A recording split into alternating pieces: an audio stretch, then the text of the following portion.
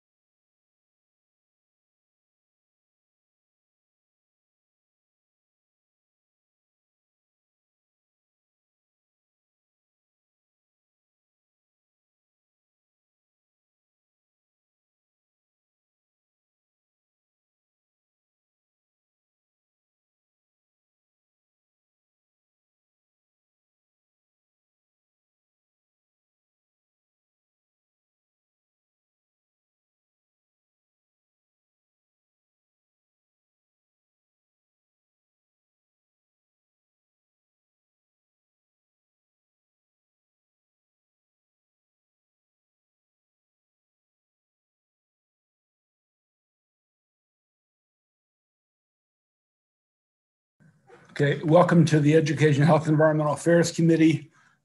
Today, March 9th, we have a number of bills, I believe 14 or 15 to be exact. We will hear them and I'll give you an order in just a moment. We will have the sponsor present the bill, then we will have his or her witnesses, starting with the proponents. Lead proponent has up to 5 minutes, although they are not required to use all their time. And subsequent witnesses have 2.5 minutes. I will let you know if position. If that is the case, you might want to tailor your comments and be even more succinct than you plan on being. That being said, we're going to start with Senator Young, to be followed by Senator McCray, then Senator Ellis, Senator King, and Senator Lee. 554, 915, 662, 711, 733. One of our members is presenting, at least one of our members is presenting a fairly extensive bill in another committee, and we are expected to send one of our committee members there because Education, Health, and Environment is a second directed committee on that bill. So Senator Riley may lead us at some point for that bill. And just to reiterate, other members may be in other committees at different times. Just because they're not in their seat does not mean they're not working elsewhere in the complex. Let's start with Senator Young. 554, higher education return Peace Corps volunteers in-state tuition. Senator Young.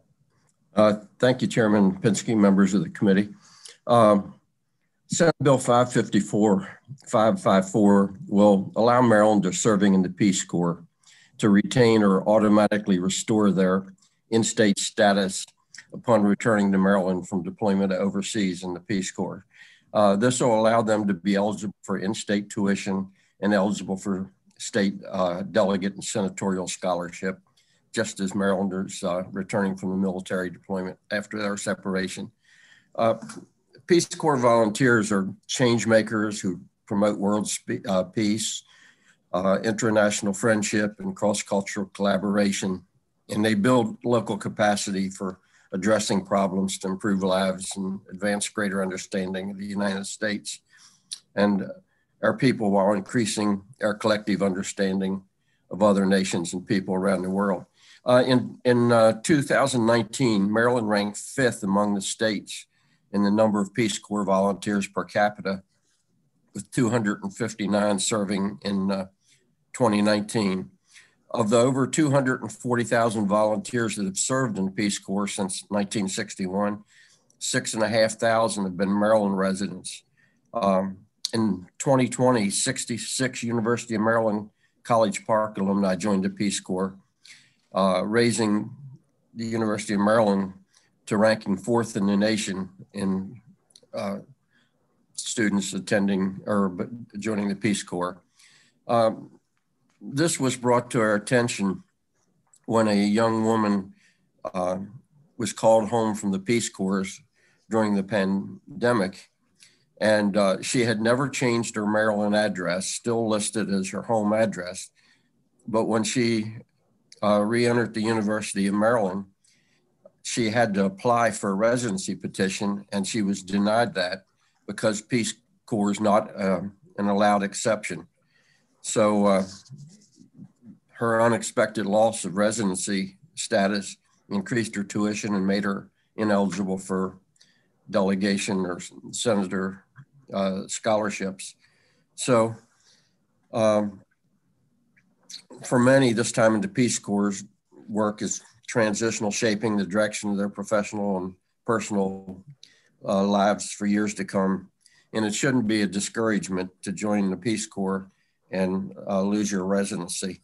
So I would hope that we could pass this and let them have the same benefits that teachers returning, that military personnel and their spouses, when they return, still have that residency. There is one amendment to it that the community college has brought in that I hope everyone has, which just guarantees that they'll be included as in-state residents for computation of state aid to community colleges in accordance with the 16-305 of this article. This has already passed the House 137-1, and I would hope that this committee would move favorable on it. Thank you. Thank you, Senator Young. Questions from the committee? Senator, I have one. Is the intent to take someone who was previously a resident of Maryland and then return to Maryland, or do they not have to have lived in Maryland previously but settled in Maryland? The bill is ambiguous on that, and well, it's unclear to me I think the intent was what you stated, but frankly, upon reading it, I think someone from outside of Maryland that moved back to Maryland and established residency would also be eligible. So then you wouldn't object to an amendment to fulfill your intent? I wouldn't. I'm not sure how it passed the House, but no, I wouldn't be object to that. Okay, if committee council will note that, that'd be great. I believe I have Senator Riley. Thank you, Senator Young. Effective date of the bill? I would assume, we didn't put it in as emergency legislation, so I would assume it would be October, as is per usual for a bill. Mr. Chair, would like to recommend the committee consider an emergency bill so it's effective in September. Thank you. I appreciate that. I would agree with it. Seeing no further question, that concludes the hearing on Senator Young's bill. Thank you, Senator, for joining us. Thank you. Is that the only one, Senator, you have with us today? I believe it is. It is. Okay. Next, we're going to go to 9:15, I believe. Senator McCray, and that bill is Blueprint for Maryland's Future Performance Standards Clarifications. Welcome, Senator. Thank you, Mr. Chair. This is probably one of my favorite committees. I don't think I spend any more time in my other committee than this one. But hi, Madam Vice Chair, members of the committee. For the record, Corey McCray, Senator from the 45th Legislative District. I come to you today on behalf of Senate Bill 915. It's simply a clarifying bill of what's already in COMAR. Basically, in a nutshell, I had a community of folks from the arts community that felt as though when we were doing the blueprint, they just wanted it clarified that our arts programming was operated in a manner that it was suggested in within COMAR. This will not just help with our schools, but it'll also help with the development of our young people, their social development, emotional development, and mental development, and making sure that we lift up that art is important for our schools. I'm joined by a panel of folks that will speak to the importance of this, but I just hope that the committee will vote favorable in reference to Senate Bill 915. Thank you, Mr. Excuse me. Thank you, Senator McCray. We're going to start with Rick Tyler, followed by Quinice Floyd and Jeannie Painter. I do not see any opposition. I do not see any opposition signed up, either oral or written. Please, Mr. Tyler, welcome to the committee. Thank you, Senator Penske, members of the committee. My name is Rick Tyler. I'm the chair of the Maryland Education Coalition, and I'm joined today by two other members, Shanetta Martin and Quinice Floyd, and also Jean Painter, who are also members of a group. We also encourage you to read written testimony from a student from Baltimore Polytechnical Institute by the name of Jennifer Zhang. MEC is in front of you today to urge the support of Senate Bill 915, and we urge the committee to support this bill so it can become part of the implementation of the blueprint, and students will have access to a quality, well-rounded education with the goals of graduating college and career ready from day one. MEC believes the term performance standards in the blueprint legislation is vague and subject to interpretations. These regulations collectively are not based on theories or experiments and are listed on page 3 and 4 of our written testimony. Each are thoroughly researched, evidence-based standards, practices, and programs vetted and accepted inside and outside of Maryland by a wide range of experienced public education administrators, educators, other experts, and stakeholders, including MEC, with technical assistance from career MSDE and sometimes DLS staff. They're regularly reviewed to ensure they are current and compatible with other state and federal laws and policies, including the ESA, IDA, and ADA. What is Title 13A in COMAR? They cover a wide range of public education operations, programs, and services, and are broad enough but also flexible so local school districts can adequately implement them within their diverse communities. They address major student subgroups, major subjects, and program areas, as well as administrative and personnel issues, and an equity lens is used when applicable. In recent years, the state has addressed several of interest to the General Assembly members, such as education equity, graduation requirements, pre-K programs, financial literacy, and discipline. Today, we will highlight gifted and talented education in the fine arts. COMAR regulations take an extended time to develop and finalize with a multi-layer approval process, including the developing committee, then state and local education administrators, before going to the state board for consideration and approval. Others who may play an oversight role include the General Assembly, AELR committee.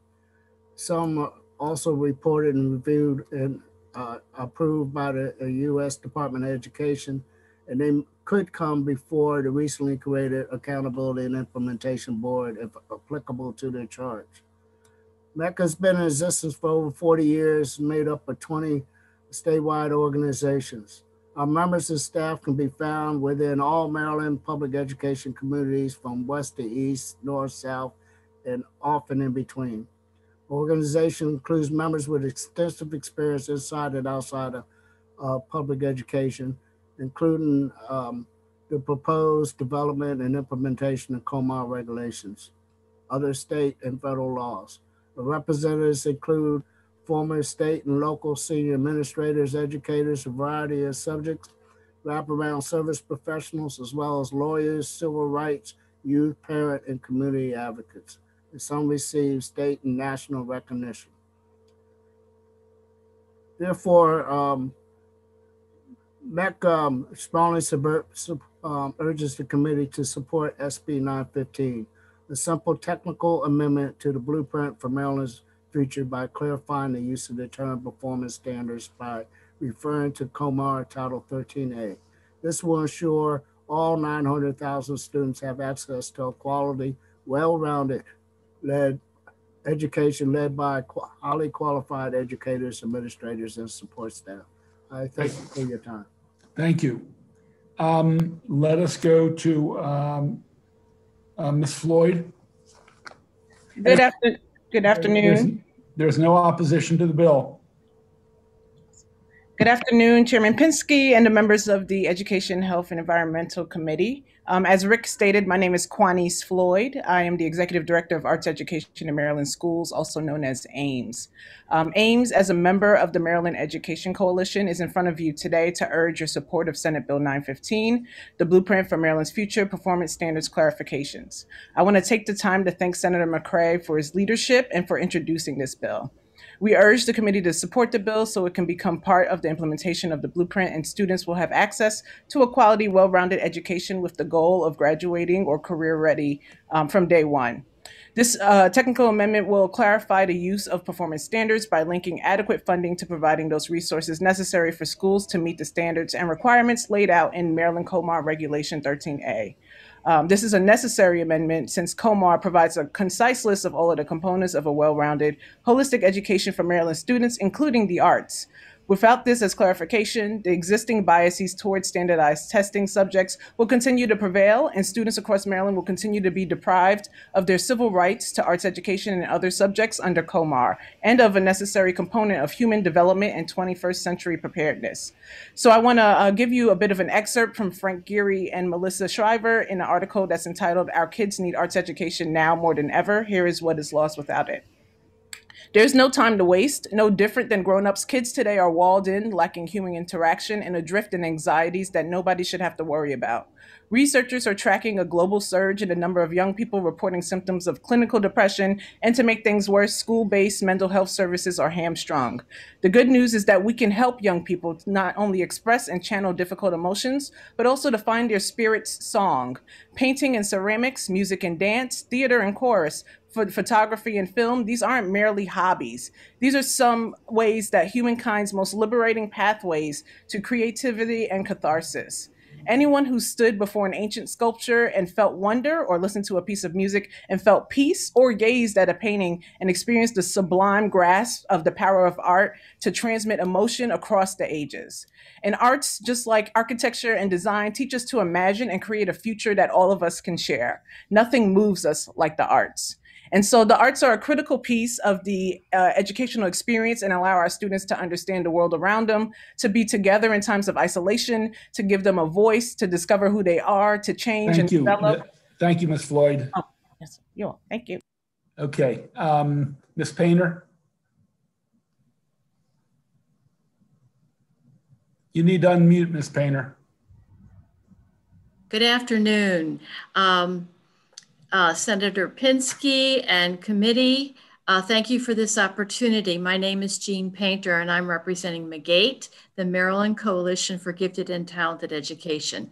And we've been the voice for gifted children in Maryland for 40 years. And Senator Pinsky, I remember many times you attended our MAGATE receptions when we had them in Annapolis, so thank you. So COMOR is important because COMOR 13A 0407 for gifted and talented education, for example, contains a world-class research-based standards for equity and excellence. For example, the Maryland COMOR defines gifted and talented students in a very inclusive way across all areas of endeavor and in all populations, including early learners, English language learners, special education students, and those living in concentrated poverty. In fact, COMOR 13A requires every school to identify and serve gifted and talented students, even those schools in concentrated poverty. And school systems must identify 10% minimum of their population. That's 90,000 students minimum across our state. COMOR 13A also specifies the professional competencies educators need to effectively meet both the academic and the social and emotional needs of these students. MAGATE is disappointed that gifted and talented students are not named in the blueprint. School systems must understand that the funding formula is there to meet the needs of these students as defined in COMOR 13A. So we strongly submit our support for SB 915. We think it is a one step toward remediating this omission of gifted and talented students as a student group. They're not mentioned anywhere in the blueprint. But we do hope that that will be rectified in the future because what is not named does not exist. And we cannot have that for our gifted and talented students in Maryland. So thank you very much. Thank you, Ms. Painter. Questions for any of the panelists? Seeing no hands, that concludes the hearing on Senate Bill 915. Thank you, Senator McCray, for joining us. Thank you, witnesses. We're going to go to Senate Bill 662. Senator Ellis is here. Then he will be followed by Ms. Achelle McKenzie, Matthew Darden, Charlamar Douglas, and then we're all here from two with amendments, Desiree Tucker and Frank Patinella. Those giving in amendments, please focus on the amendments rather than the bill. Other people will have already spoken to the bill. And I would also say, if you're comfortable with material, talk to us rather than reading testimony unless you need reading the testimony to feel more comfortable. Okay, Senator Ellis. Yeah.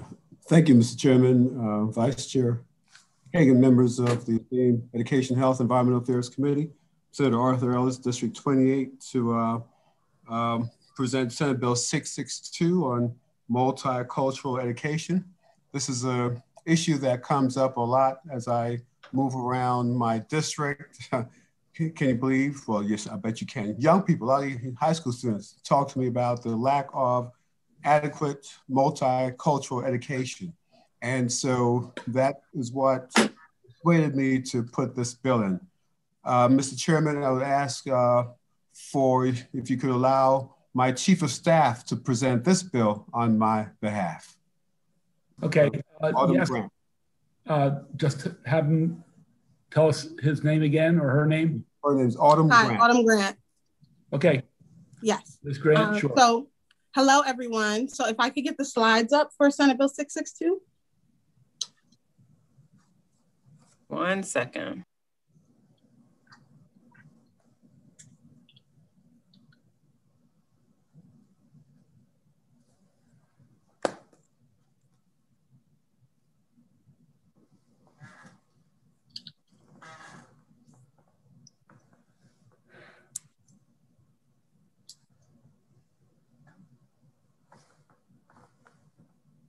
Autumn, did you include those with your witness testimony? Yes. Mm-hmm. Okay. Bear with me, they are coming. Perfect, thank you. Mm-hmm.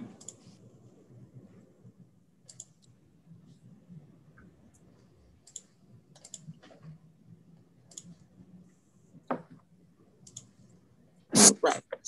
Wonderful. So this is Senate Bill 662, Education, a Commission on Multicultural Education Establishment. Next slide, please. So the purpose of Senate Bill 662 is really to ensure that multicultural education and cultural competency becomes a cornerstone of the Maryland public school experience. And this will be done through establishing a Commission on Multicultural Education that will conduct research and develop recommendations regarding a statewide curriculum for multicultural education. Next slide, please. So what exactly will the commission do? So the commission will have two main objectives. First, we'll be developing standards for the statewide model of curriculum. And next, we'll be developing specific coursework that relates to African Americans, Asian Americans, Latin Americans, and Native and Indigenous peoples, groups that are traditionally underrepresented. And one thing that is very special about this commission is that it will have input from all three levels of education, public education in Maryland. There'll be elementary school level input, middle school level input, and then high school level input from education professionals. And this is especially important because for those primary students in pre-K through 5th grade, they'll be experiencing an interdisciplinary multicultural lesson plan, whereas students who are in 6th grade through 12th grade all the way in their senior year will be doing more academic coursework and courses related to ethnic studies. So they have a more in-depth knowledge of these cross-cultural ideas. Next slide, please. So what is multicultural education? Multicultural education incorporates the perspectives, beliefs, teachings, and values of various cultures, social groups, and races and ethnicities. And it does this by celebrating diversity. Ultimately, multicultural education teaches students to consider the needs and experiences of all types of people. So what we're really looking at is making Maryland public school students citizens of the world, right? We want them to be globally competent, understand their place within society, and not necessarily just have a Western or American-centric point of view when they address problems and go forward in moving about the world. Next slide, please. So why is this important? It helps students to develop a positive self-concept by providing knowledge about the histories and cultures of different contributors to our American society. And it also allows for a safe space to be made to discuss cultures, practices, and experiences different than their own. There's a lot of opportunity to really break down barriers and have these more difficult conversations. And I think that'll be important to incorporate amongst students. It also recognizes the role that schools play in really developing the attitudes of a democratic society. We've seen how leadership can override and take a negative course when there are not people in power who have cross-cultural competency and an understanding of multicultural education. One thing that is especially important about this is on the level of teachers and impacting teachers. So as most of you may know, teachers do not usually reflect the demographics they serve. So teachers through this program as well will be getting cultural understanding of their students and have more of an opportunity to engage with the populations that they serve. The commission is not only going to be creating curriculum for students, they'll be creating curriculum that is professional development for teachers and those education professionals, so that there's an intergenerational impact of this legislation. You're going to have education professionals, administrators, and teachers, anyone that is a part of that academic structure within the buildings is going to be getting the same impact, and hopefully it will create a ripple effect. So there's the intergenerational impact of education professionals as well as students. Next slide, please. So why implement multicultural education into the curriculum? So it has long-term benefits that help students to learn to appreciate the value and cultural social diversity of their peers. And it helps them to become citizens who recognize and promote equality and justice. Additionally, it allows individuals to examine their own social and cultural biases, break down these biases, and then change the perspectives of those around them.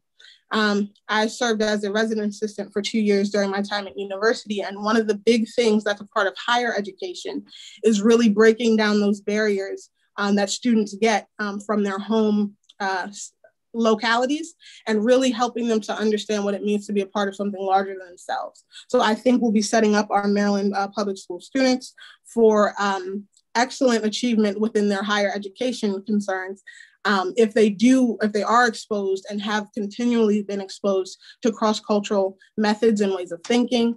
I've spoken about this legislation with a few educators, and they did have positive reviews on it. So I would encourage everyone to support Senate Bill 662 to establish a commission on multicultural education. Thank you. Thank you, Ms. Grant. Let's go to Ms. EHE McKenzie. Hello, and thank you for having me. Thank you, Mr. Chair, Madam Vice Chair, and the committee members. I'm Angasa EHE McKenzie with Southern Marylanders for Racial Equality. I'm thankful that Senator Ellis introduced this bill, and I'm very happy to be here supporting this bill as a comprehensive path to ensuring equity and accuracy for all Maryland students. It brings our teachers training in culturally sound pedagogy and increases the number of teachers of color, bringing the teacher demographics more in line with the student demographics, as you just heard. It's been a while since I've been a full-time teacher. My last assignment as a home and hospital instructor, I taught a middle school student who had a worksheet in social studies. It was a companion worksheet to a chapter on immigration in the US. They listed enslaved Africans alongside the Irish, German, Italian, and Russian newcomers as immigrants who came to this country to grow cotton and other crops. There was even a set of immigration graphs showing the numbers of each group. So not only did it sound to the students like these African people had a choice coming here, but also went on to explain that the problem with slavery was that the work was unpaid, like it was an internship.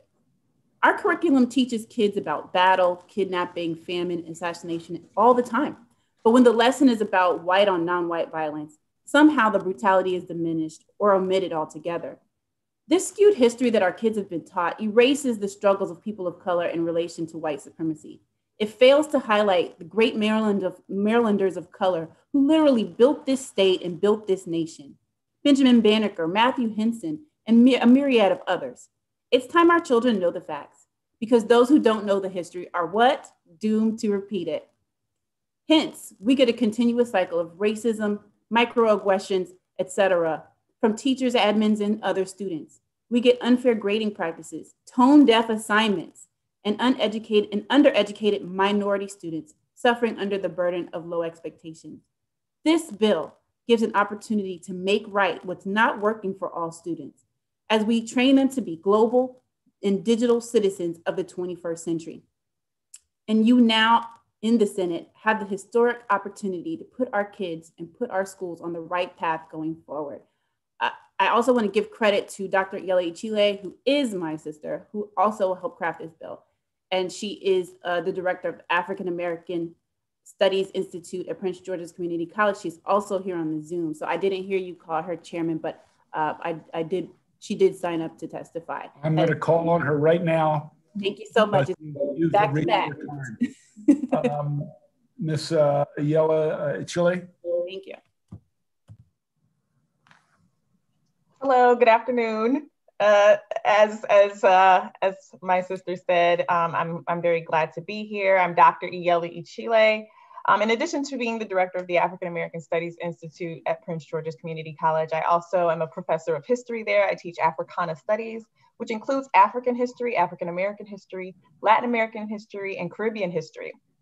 Prior to all of this, I've also taught in Montgomery County, Frederick County, Baltimore County, and I've done teacher trainings across the state around issues of multiculturalism.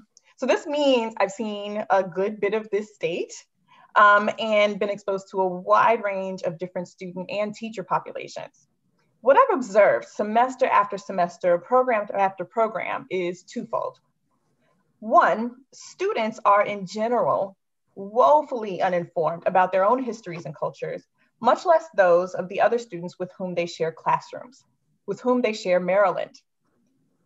My second observation is that students are often confused and frustrated about why they hadn't learned much or any of these very important cultural content areas until adulthood, until college. And another thing they think about is how learning all of this earlier might have impacted their trajectories, right? The trajectories of their lives, their confidence, their values, their motivation level. They tend to be very thoughtful about how what they're learning in multicultural college classrooms like mine will help them become more sophisticated, more empowered, more informed residents of Maryland. That said, I believe this learning process should begin well before students get to my classroom. These students, particularly in community college, and again, I've taught at multiple community colleges, are already workers. Many of them are already parents, supervisors, voters, constituents. These really are the shapers of Maryland's present and its future. So establishing a commission on multicultural education in Maryland, particularly to provide and guide a curriculum at K through 12 level, is a critical measure which can cultivate greater cross-cultural understanding in our population, which might in turn generate a more equitable, just future for our state. This is why I support Senate Bill 662. I'm really thankful for your time and your attention. And I'll stop there. Thank you, Ms. Achille. Let's go to Matthew Darden, followed by Shalimar Douglas. Good morning. My name is Matthew Darden, and I'm here. I submit this testimony in favor of Senate Bill 662. It is my belief that teachers are here to guide our students and push them to think another way. Oftentimes, the teachers are making the students or pushing the students to think critically in ways that they may not be being taught at home. In most instances, the curriculum and the school climate omits and devalues the contributions of Black and Brown students. Not to devalue Black history by any means, but this should not be necessary. Black history is American history and should be taught as such. To dig deeper, we talk about Columbus Day. Columbus Day is an example Columbus Day is an example of a holiday that is in celebration of a white man that discovered America, which devalues the people, the indigenous people that were here that owned this land prior to him discovering what we now call the United States. So to whitewash Americans' history and to remove the value and the input that indigenous people and people of color have given and contributed to history, it gives you a sense and is the underpinning of what white supremacists do, that they are superior, they are better than, because they are all that we see in the history books. So to not teach and give a full depiction of what the history of this country is, it's kind of one-sided. So our students need to see things that look like them, which is the history. It needs to be talked about. It needs to be expressed so that they see in the textbooks that they're learning from every day that they are and that they can do these things because it has already been done prior to them. Again, I'm in support in favor of the standing up of this commission to look at the curriculum that is currently being taught to our students. Because again, I think a third party view of what is being taught and it is needed. You can always improve upon what is currently there because you never know what is being taught, because you submit the curriculum and the textbooks and all that things, but we can always improve, and that is all I have to say at this moment. Great. Thank you, Mr. Darden. Let's go to Ms. Douglas. Good afternoon. I am Shalimar. I am speaking on behalf of the Maryland Alliance for Racial Equity. MARI is a coalition of education, advocacy, civil rights, and community-based organizations that are committed to eliminating racial disparities in Maryland's education system. To that end, MARI supports with amendments Senate Bill 662. 662 would establish a commission to study the recommendations. What we want to make clear here is that we think it's important at this time in our history. Our country is facing a lot of issues around race and racism. And this is definitely a time of reckoning for us as a nation. So it's even more important for us to be proactive about centering the history, contributions, and current day experiences of all Americans in our public school curriculum. Our children want to learn about themselves. They want to see themselves. I speak as an educator who taught middle and high school. I speak as an adult who went to an elementary school here in Baltimore.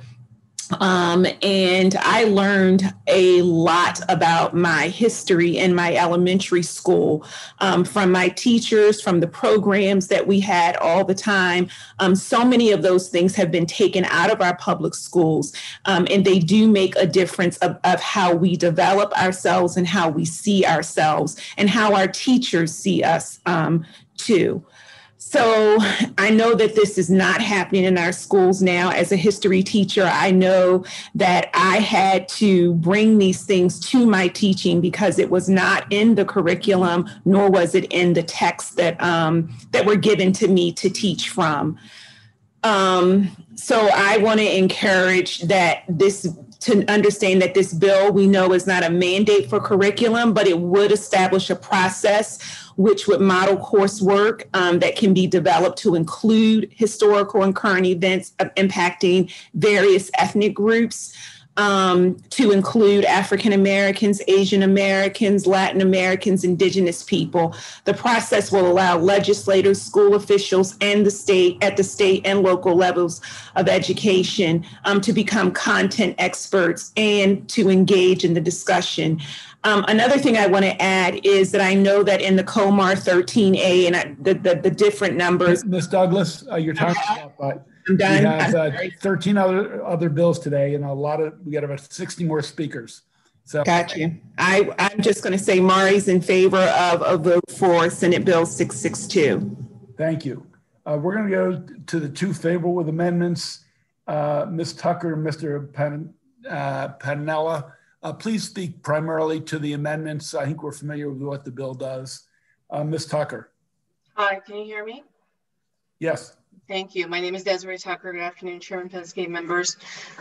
So I am in favor with amendments, and essentially the amendment that I'll focus on is to make sure that commissioners are recommended and are pulled from the various minority caucuses and community groups and organizations, and members of the community like me, I'll speak from my own standpoint as a parent. I'm in Frederick County, and I have a 3-year-old now and a 7-year-old.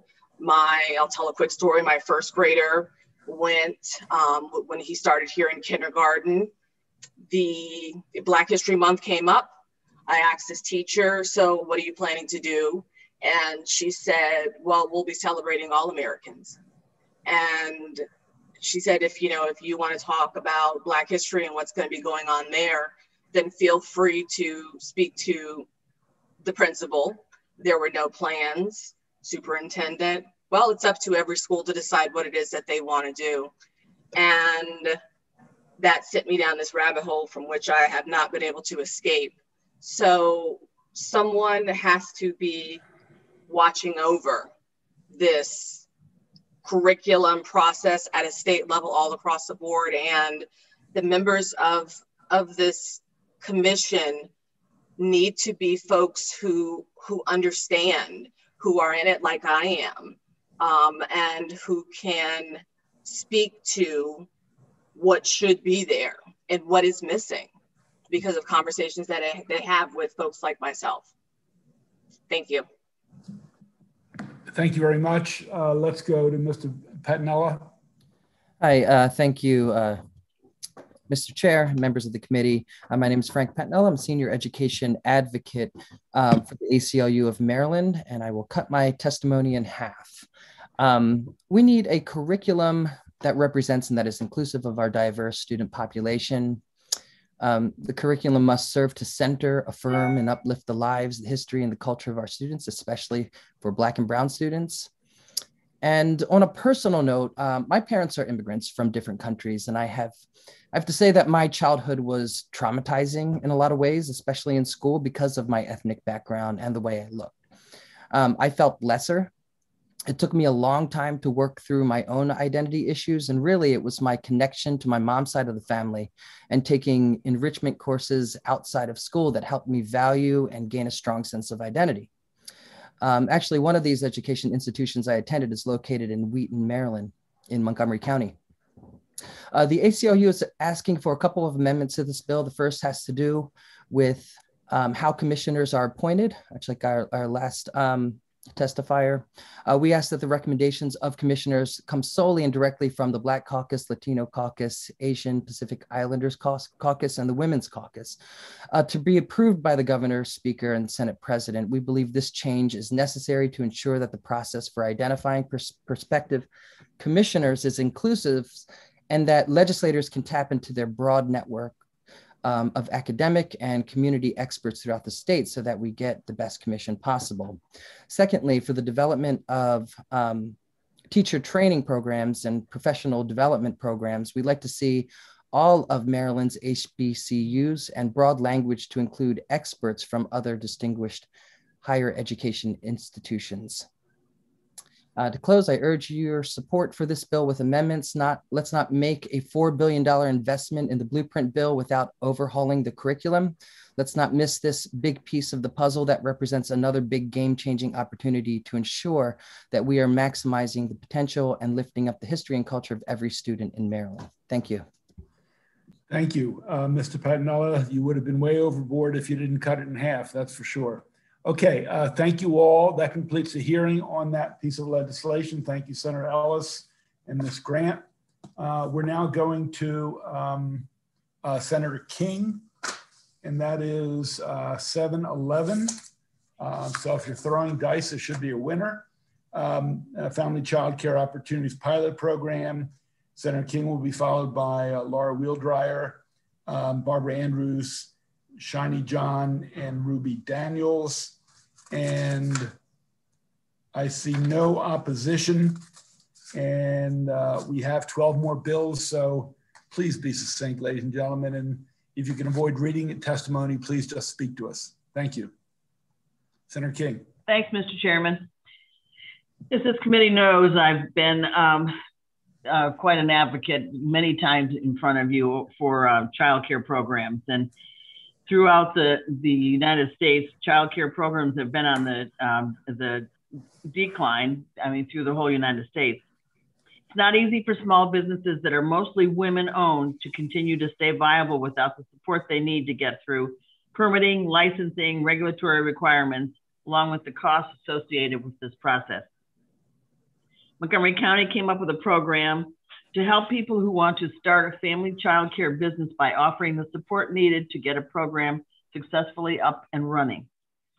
Senate Bill 711 seeks to recreate that program in the state by setting up the Growing Family Child Care Opportunities Pilot Program. Pilot program will award grant money to one urban, one suburban, and one rural jurisdiction or child care licensing region with local match funding. Each area chosen to receive a grant will be required to target high need areas. And I'm going to leave it up to my panelists to tell you more about the program. Cut it short. Thank you, Senator King. Greatly appreciated. Ms. Wheeldryer. Thank you so much, Chair Pinsky and committee members for the chance to support SB 711. I'm Laura Wheeldryer. I'm the Executive Director of the Maryland Family Network. We're a statewide nonprofit organization and the leading voice and champions for young children and their families and caregivers and we urge a favorable report on SB 711. The program that Senator King referenced, Go FCC, is a program that was developed by the Child Care Resource Center in Montgomery County, and Maryland Family Network runs the statewide network of child care resource centers. So we have a good statewide purview on efforts that are worthy of replication or expansion in the state. And so actually what I want to tell you today that I'm very excited to be able to say to you is this is an easy one. This is an easy yes. It's a perfect bill for 2021 session. It supports families and high quality early care. It supports women and minority owned businesses. We forget, but women who run childcare are entrepreneurs, and many of those women are women of color. And it seeks to promote equity through targeted support in under-resourced communities. In the work that Montgomery County has done, this has basically given them a double bang for the buck. They focused on women who, for a variety of reasons, may have struggled to find employment. Perhaps they were undereducated, underemployed, they had young children of their own, they weren't native English speakers, and they supported them in becoming business owners and entrepreneurs, but they also targeted specific geographic areas of the county, which were childcare deserts and did not have enough high-quality childcare slots for young children. So it benefited the women involved, the neighborhoods, the families, and likely nearby employers whose employees now have childcare options. This modest program, which only demands a modest investment of this body, has produced pretty remarkable results over the last 2 years. And I will cut it short and not sit here and tell you all the reasons early care and learning is important. I'm going to guess that you know those. I'm also not going to tell you all the ways the last year has decimated the childcare industry, because I'm going to bet that you know those as well. But it's been really tough times for childcare, and this state needs to make a significant long-term investment in supporting childcare providers. Thank you so much. We urge a favorable report. Thank you, Ms. Wheeldryer. Let's go to Barbara Andrews, followed by Shiny John. Thank you. Thank you for this opportunity to testify in favor of SB 711, the Family Child Care Pilot Act. I'm Barbara Andrews. I'm the Administrator for Early Childhood Services in Montgomery County Department of Health and Human Services. Laura has very well described the program that we developed in Montgomery County, so I'll just give you a couple of other details. One is that in terms of the loss of family child care, I started in the county 9 years ago. We had 1,100 family child care providers. We now have 740. So we started this program a number of years ago to specifically recruit, as Laura Wheeldryer said, in certain areas of the county to find more family child care providers and help them through the process. We did this with a cohort model that we developed. We have an early childhood initiative in Montgomery County, and that helped us to provide some outcomes, specific outcomes. We were supposed to recruit 50 family child care providers in the first year, and we actually recruited 59, all of whom received their registration. We use a cohort model. We provide individualized attention and small group attention. They have a year of training they have to do. We take them through that year of training together. They network with each other. We have bilingual staff, which in Montgomery County is essential, and in other parts of the state. We also have peer-to-peer mentors who work in the field already and can support and help these providers along and also help us recruit. And they are bilingual as well. And through this process, we reduce the time to get a registration for family child care from 9 to 12 months down to 4 to 6 months. That is the level of support that is needed, and I believe that this program will help to do that. We provide specific business supports. We have a lot of different partnerships, but one of our great ones is with the Women's Business Center. We have partnerships with Maryland Family Network. We have partnerships with MSDE, with our permitting department to move things along, et cetera. And we also provide retention and sustainability supports. We help providers through Excels, through accreditation, through the credentialing program, and anything they want to focus on in their career path, which might include a degree at Montgomery College and beyond. Since the pandemic, we have focused predominantly on supports. All of those family child care providers are still open.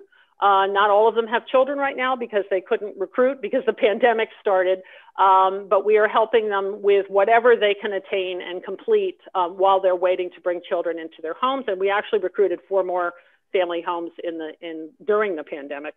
I have attached a couple of slides that explain to you the recruitment process and the retention process. And we think that this GO-FCC model can be beneficial across the state, and we look forward to learning how other jurisdictions implement it, and we're here to help. Thank you. Thank you. Thank you, Ms. John. Good afternoon, everyone. My name is Shiny John. I'm a regulated family childcare provider located in Silver Spring. I'm currently published at Level 3 in Maryland's Quality Rating and Improving System Excels. And in Maryland Childcare Credentials, I'm currently at Level 4. I'm pursuing the National Accreditation for Family Childcare through the guidance of the Resources and Referral Center and providing support with an accredited mentor. Due to COVID-19, I have no children enrolled in my program. However, I continue marketing my program and updating my information in Locate. The Montgomery Childcare Resources and Referral Center provided me with a roadmap detailing the training requirements to obtain my registration to operate my business in childcare. The trainings were offered twice a week during the evenings at their location. I was provided technical support throughout this process. From reviewing the paperwork before submitting it to the Office of Childcare to the pre-visit to assist me with accommodating the learning environment. Before the licensing specialist scheduled a site visit, the Resources and Referral Center had reviewed my paperwork, guided me with the fire inspections, fingerprinting, medical reports, and notarizing forms. Technical assistance was provided in developing my contract and parent handbook, including all my policies and practices. I was provided with excellent resources from the Maryland State Department of Education website, contacted the Women Business Center, and had a one-on-one meeting to formalize my business. Furthermore, the Resources and Referral Center, through Growing Opportunities, Family Childcare, they paid for the first annual registration in the Montgomery County Family Childcare Association.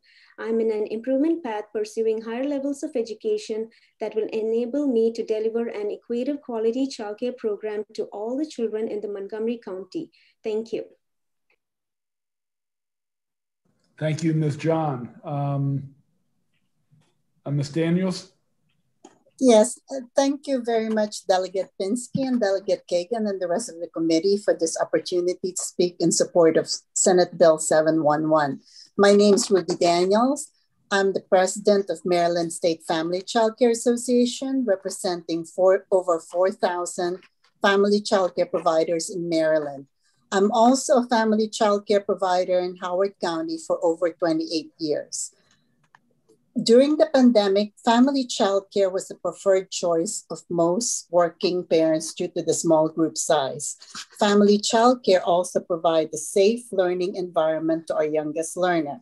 Also, at the height of the pandemic, family childcare providers stepped up and provided childcare services to children of essential personnel.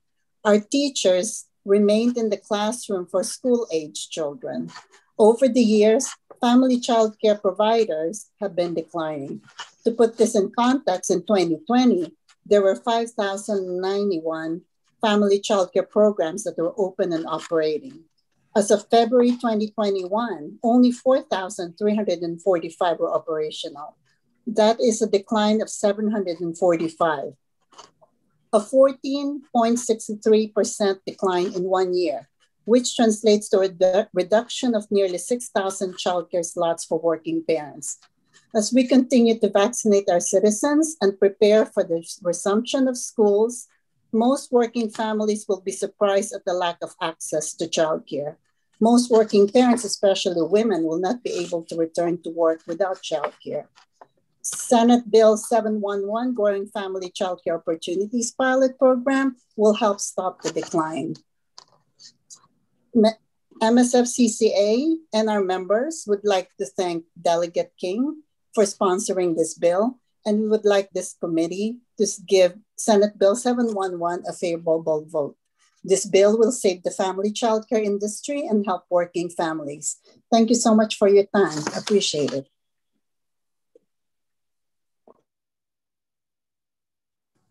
We too would like to thank Senator King for her work. That completes the testimony. I see no questions. That completes the bill 711. Thank all the witnesses for testimony and for your patience. Thank you, Senator King. Okay, Senator Lee, 733. Student data privacy. All right, thank you, Mr. Chairman. This is Senate Bill 733. This proposed legislation has combined two common sense measures. The first is a codification of the report and findings from the Student Data Privacy Council. I encourage you to view the link to the final Student Data Privacy Council report. The second measure is a reporting requirement that the local school systems pass along a simple list of digital education tools that are either approved, prohibited, or third category of not used, but not yet formally approved. The reporting requirement provision was supported separately as a standalone recommendation from the Maryland Joint Committee on Cybersecurity, Information Technology, and Biotechnology. We sent the drafts, the requests to the drafters to codify the recommendations of the council report. And while there appear to be some minor inconsistencies, we defer to the final council language as much as possible. We just wanted to note that this bill was drafted before we were able to receive a final copy of the council's report. And that explains some of the inconsistencies, but we'd like to mirror them as much as possible. And we would love to entertain some amendments. The update of definitions include ensuring that there isn't a backdoor connection to the personal identifying information to be sold to third parties, and expands the list of protected categories. The scope of the council was very narrowly focused on the Student Data Privacy Act. So the recommendations do not extend beyond the charge of that body. However, I felt it was important to include a reporting mechanism on a digital education tools across all 24 jurisdictions. This is just simply a measure to require MSDE to post information as provided by the local school systems. And this is not a mandate beyond reporting the digital education tool status. So parents have a resource to decipher what is approved and what is not approved in their LSS, and perhaps what other counties are doing in this space, so they can push for the best practices. For these reasons, I urge a favorable report from my esteemed colleagues on this committee. Thank you, Mr. Chairman. Now I'd like my witnesses come forward, please. Senator Lee, I don't have any. I have none that were called in. I will take them, but I don't have anybody on the witness list. We don't have any on. What's that? Well, why don't we why don't we go to the witnesses with those with favorable with amendments? Senator Lee, the only person that has signed up favorable with amendments is you, and you were the lead sponsor. That's what I have on the list in front of me. Oh, what do you have the list, Mr. Chairman? Say that again. I'm sorry, what did you say? The only favorable with amendments signed up is yourself, and you're also the lead sponsor. So I wasn't sure how to handle that. We have written testimony from a number of people, but we have no other individual signed up for oral testimony. Oh, okay. Why don't we just use the written testimonies and submit it to the committee? Also in interest, and we'll get back to you to work on. We had some experts that were supposed to be witnesses, and they had proposed amendments, which we thought were very reasonable in light of the fact that we didn't have the final report when we were asking for the bill to be drafted. So, but in the interest of time and efficiency, we'll speak with the committee later on after the hearings. Okay. Is that acceptable to you, Mr. Chairman? Absolutely, Senator. Thank you for your consideration. Not at all. Thank you. Okay, now we're going to move to Senator Rosapep. He's got 3 bills before our committee today. We'll start with 668, good job opportunities for high school graduates. Then facilitating university transformation, 835. And finally, 895, student fees, review and retention, USM. We will have Senator Rosapep, and he will be followed by Joe DeMattos, Dwayne Arbogast, Stephanie Anderson, Christopher Dews. There is no opposition in oral testimony, although there is some in written testimony. You may look at that at your leisure. Senator Rosapep, welcome. Thank you very much. I apologize to you and the members of the committee for having 3 bills before you today. Not a good look. So we'll try to be brief here. So the Good Job Opportunities Act is basically a continuation of our efforts, your efforts, my efforts, everyone's efforts over the years to help kids get ahead and get good jobs when they get out of high school, particularly if they're not going to be going to college. And the Kerwin Commission had great recommendations on it, and the legislation we passed does great things in that way. And this is designed to help in that effort. So one thing it does, right now, there are school systems that will pay the fees for kids when they take the SAT test to apply for college, but not pay the fees when they're applying for an apprenticeship or a license to work. And so it says, if a school system is going to pay for the college entrance exams, they ought to pay for the work entrance exams. That's number one. Number two is most of the school systems in the state use a program called Naviance. They have a few others that are basically computer programs, which are great to design to help kids kind of explore their future. Naviance, again, was designed primarily to encourage kids to go to college and help them pick out what kind of colleges and what they want to study. And they give a lot of visibility to colleges, and they don't give much visibility to work options, to apprenticeship options, to licensing options, to training options. And this just says, if you're going to use these programs to give people college options, you got to give them training and apprenticeship and work options as well. And then it says the CTE Innovation Grant Program, which we passed a couple of years ago, which exists and has been giving out grants, which are good, to programs to promote CTE, should be focused between now and 2031, which is the goal for implementation of the Kerwin Commission recommendations. That CTE grant money should be focused on meeting the goals of the Kerwin Commission. Pretty straightforward, doesn't cost new money. It just directs the money in a strategic way towards the Kerwin Commission goals. And finally, the bill provides grants of $100,000 each to interested local workforce boards at their option to set up systems in which they can use legislation we passed a couple of years ago to allow kids who take the ASVAB test, which is the military recruiting test. Right now, the results of that test are only made available to military recruiters, which is great for the military, but it ain't as great for the kids who may be looking for other jobs, and it ain't so great for employers who are looking for good data, folks' work skills. The Defense Department worked with us very closely on the original legislation that you passed. They're very cooperative on this because they understand that all kids aren't going to join the military. And they have, in fact, the Defense Department has its own program showing people other options. And this would simply give startup costs basically to workforce boards to get this system set up so that kids could get access to information about great job opportunities beyond the military with apprenticeship sponsors and employers who would register with a local workforce board to provide quality control. That's what the bill does, Mr. Chairman. Happy to take questions.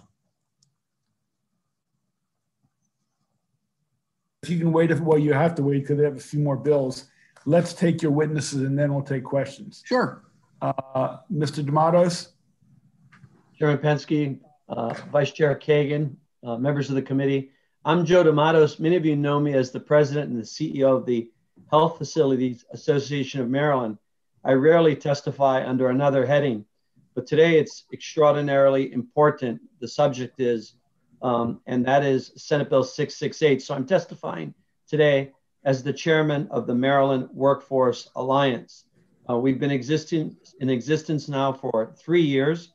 We are 35 labor, non-labor, apprenticeship, community college, employer, and trade organizations, all aligned with one single purpose, and that is to match unmet job opportunities in the marketplace with underemployed high school graduates in promising careers in the trades and vocations.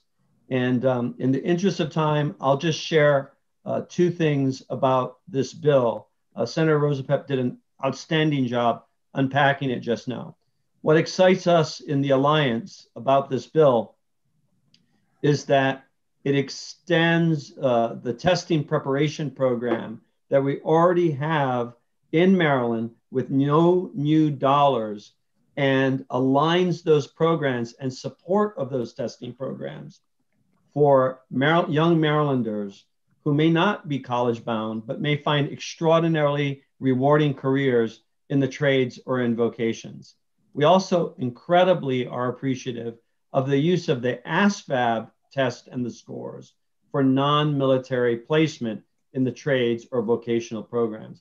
So for these reasons, the Maryland Workforce Alliance and our 35 labor and non-labor, employer and non-labor members support Senate Bill 668. Thank you, Mrs. D'Amatos. Now, Dr. Arbogast, welcome to Education, Health, and Environment. Yeah, good afternoon. Welcome, Chairman Pinsky and the committee. I'm a longtime public school educator in Anne Arundel and Prince George's County, and now I have a program in Montgomery County. I will tell you that schools do a wonderful job of connecting colleges to kids' interest. What this bill does is that opens up the interest to employers. And what I've discovered through my program in Montgomery County is that the connection between employers and students receives a lot of barriers through the school. And students connect with employers completely outside of school.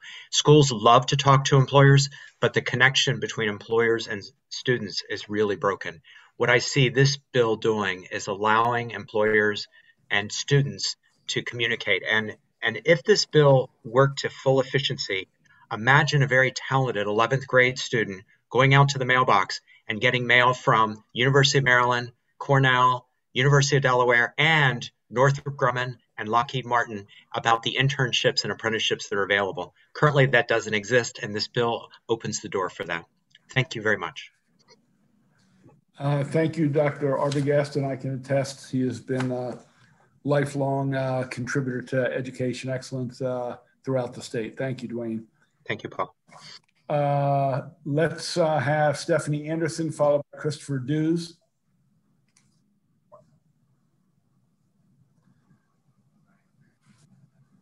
Is Ms. Anderson with us?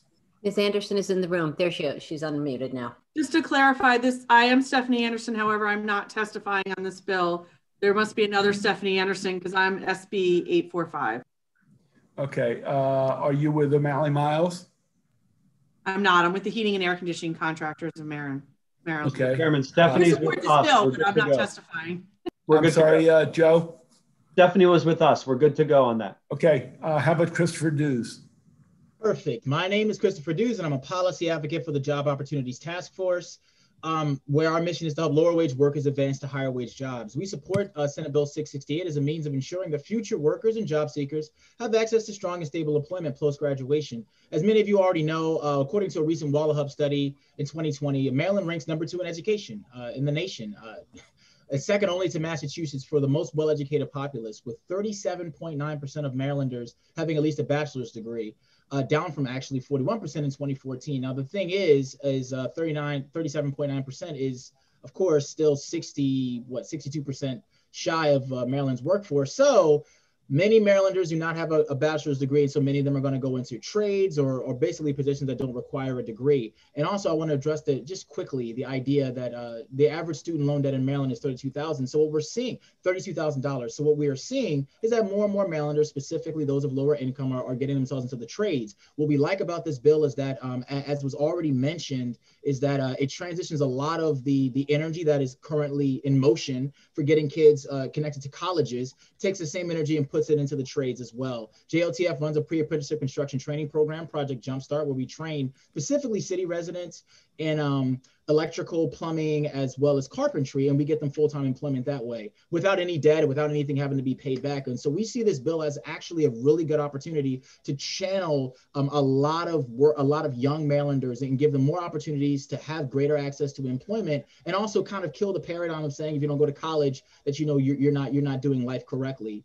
Even though, since the vast majority of Marylanders aren't going to be in that direction in the first place. So we see this bill as a great move to increase employment opportunities. I also want to quickly discuss the Earn Grant and Employment Advancement Right Now Act. $1 into Earn is $17 of economic impact back to the community. And what EARN does is basically connect employers where their skills gaps are to actual employees who can get out there and do the work and train them for that work. So we see this as an opportunity to have funding go into areas where people can be trained into these specific fields, where the jobs and opportunities are, where the apprenticeships are, and basically make life great for themselves. And so for those reasons, we urge a favorable report. We like what it's doing with the funding, and we thank Senator Rosa Pep for putting this together.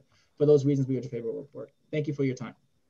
Thank you very much, Mr. Dews. There's no opposition signed up. Senator Carrozza. Thank you, Mr. Chair, and thank you, Senator Rosa Pep, for this bill. And just, I want to understand, I have 3 technical high schools in my district, and we have really been trying to strengthen the relationships between the local employers and the technical high schools. So I just would like to better understand, how does this work, how does this actually work in reality, where you're either going to strengthen these matches, and especially in the area, we have a huge construction shortage, workforce shortage as well. So I just want to know how this actually works, since I know there's some ongoing efforts going on right now. Yeah, I mean, they're really just 4 different pieces of the bill, and there are 4 different ways to strengthen it. We're not trying to create something new here. We're trying to strengthen existing programs. So the first one says we don't want to disincentivize kids from taking exams that would get them into a non-credit training program. Right now, there are school systems that pay for your SAT exam fees, but don't pay for your job application fees or your apprenticeship fees. So it's a level playing field. You can think of it just as a level. So that's one. It sounds small, but it's real for people. And it sends a message that we support one and we don't support the other. So that's one. 2, the same thing with Naviance, which is these databases that schools use. It's sort of like Dr. Abergas said, you see lots of stuff in there about all your college opportunities and very little about your job opportunities. And so it's just getting into a system that already exists, information about the job opportunities and the non-college training opportunities. And then it is focusing the CTE grant money that is already in law on our Kerwin goals. Instead of just dribbling out money here and there in response to who wants to do what, it would say the money has to be given as part of the strategy of Kerwin, because Kerwin, as you know, all the members of the committee know very well, has a very strategic plan about moving to youth apprenticeships and CTE completions for all kids who want them by 2030. But to do that, we need to invest in the school side of this, and that's what the CTE innovation grants are about. And then finally is the ASVAB, is to get the workforce boards up and running. They're interested in doing it, but it takes some startup costs basically. And so it's just some startup costs to get work. I think we have 10 or 12 workforce boards around the state. They each would have to do it. And so it'd be startup costs to get them going on providing the information about kids' skills, which are tested in the ASVAB, provide them to civilian employers in addition to the military. Thank you. Further questions for any of the panelists? Seeing none, that concludes Senator Rosa Pep's 668. I'm going to hand it off to the Vice Chair. Madam Vice Chair. Mr. Chairman, Senator Rosa Pep, you are continuing with Senate Bill 835, facilitating university transformations by unifying Reductions in Emissions Act, Future. And I love acronyms when they're defined. So welcome back again. After you is going to be Reese Barrett from PIRG, the Student Climate Action Coalition from the Public Interest Research Group, then Robin Jessica Clark with the Chesapeake Bay Foundation, and Margaret Holland, UMBC faculty. So please kick us off, Senator Rosa. Sure. So we have lots of great experts on here, so I won't go much into the details, but the essence of it is the University of Maryland, University System of Maryland has been a leader in sustainability in lots of ways. But as we all know from our discussion on the floor today, we need to do more. And so basically student leaders in the university system worked with Delegate Solomon in the House to put together this bill to move the ball forward on what the university system does in terms of renewable energy. And I cross-filed the bill. That's it. Well, that was beautifully succinct, and we look forward to hearing from your young experts here. Reese Barrett with Mary Perk Student Climate Coalition. Welcome. As the lead proponent, you get up to 5 minutes. Good afternoon, Chairman Pinsky and Senators of the Education, Health, and Environmental Affairs Committee. My name is Reese Barrett, and I'm a very proud Marylander. I was born in Annapolis and have spent my entire life on the Severn River, crabbing and water skiing and rafting up on the 4th of July with my siblings and parents. My family is built on a foundation of sharing time outdoors, and I know a lot of you can say the same. Currently, I'm a sophomore at the University of Maryland, College Park. I graduated as valedictorian from Severna Park High School in Anne Arundel County, and I'm now majoring in chemical engineering with a minor in sustainability studies.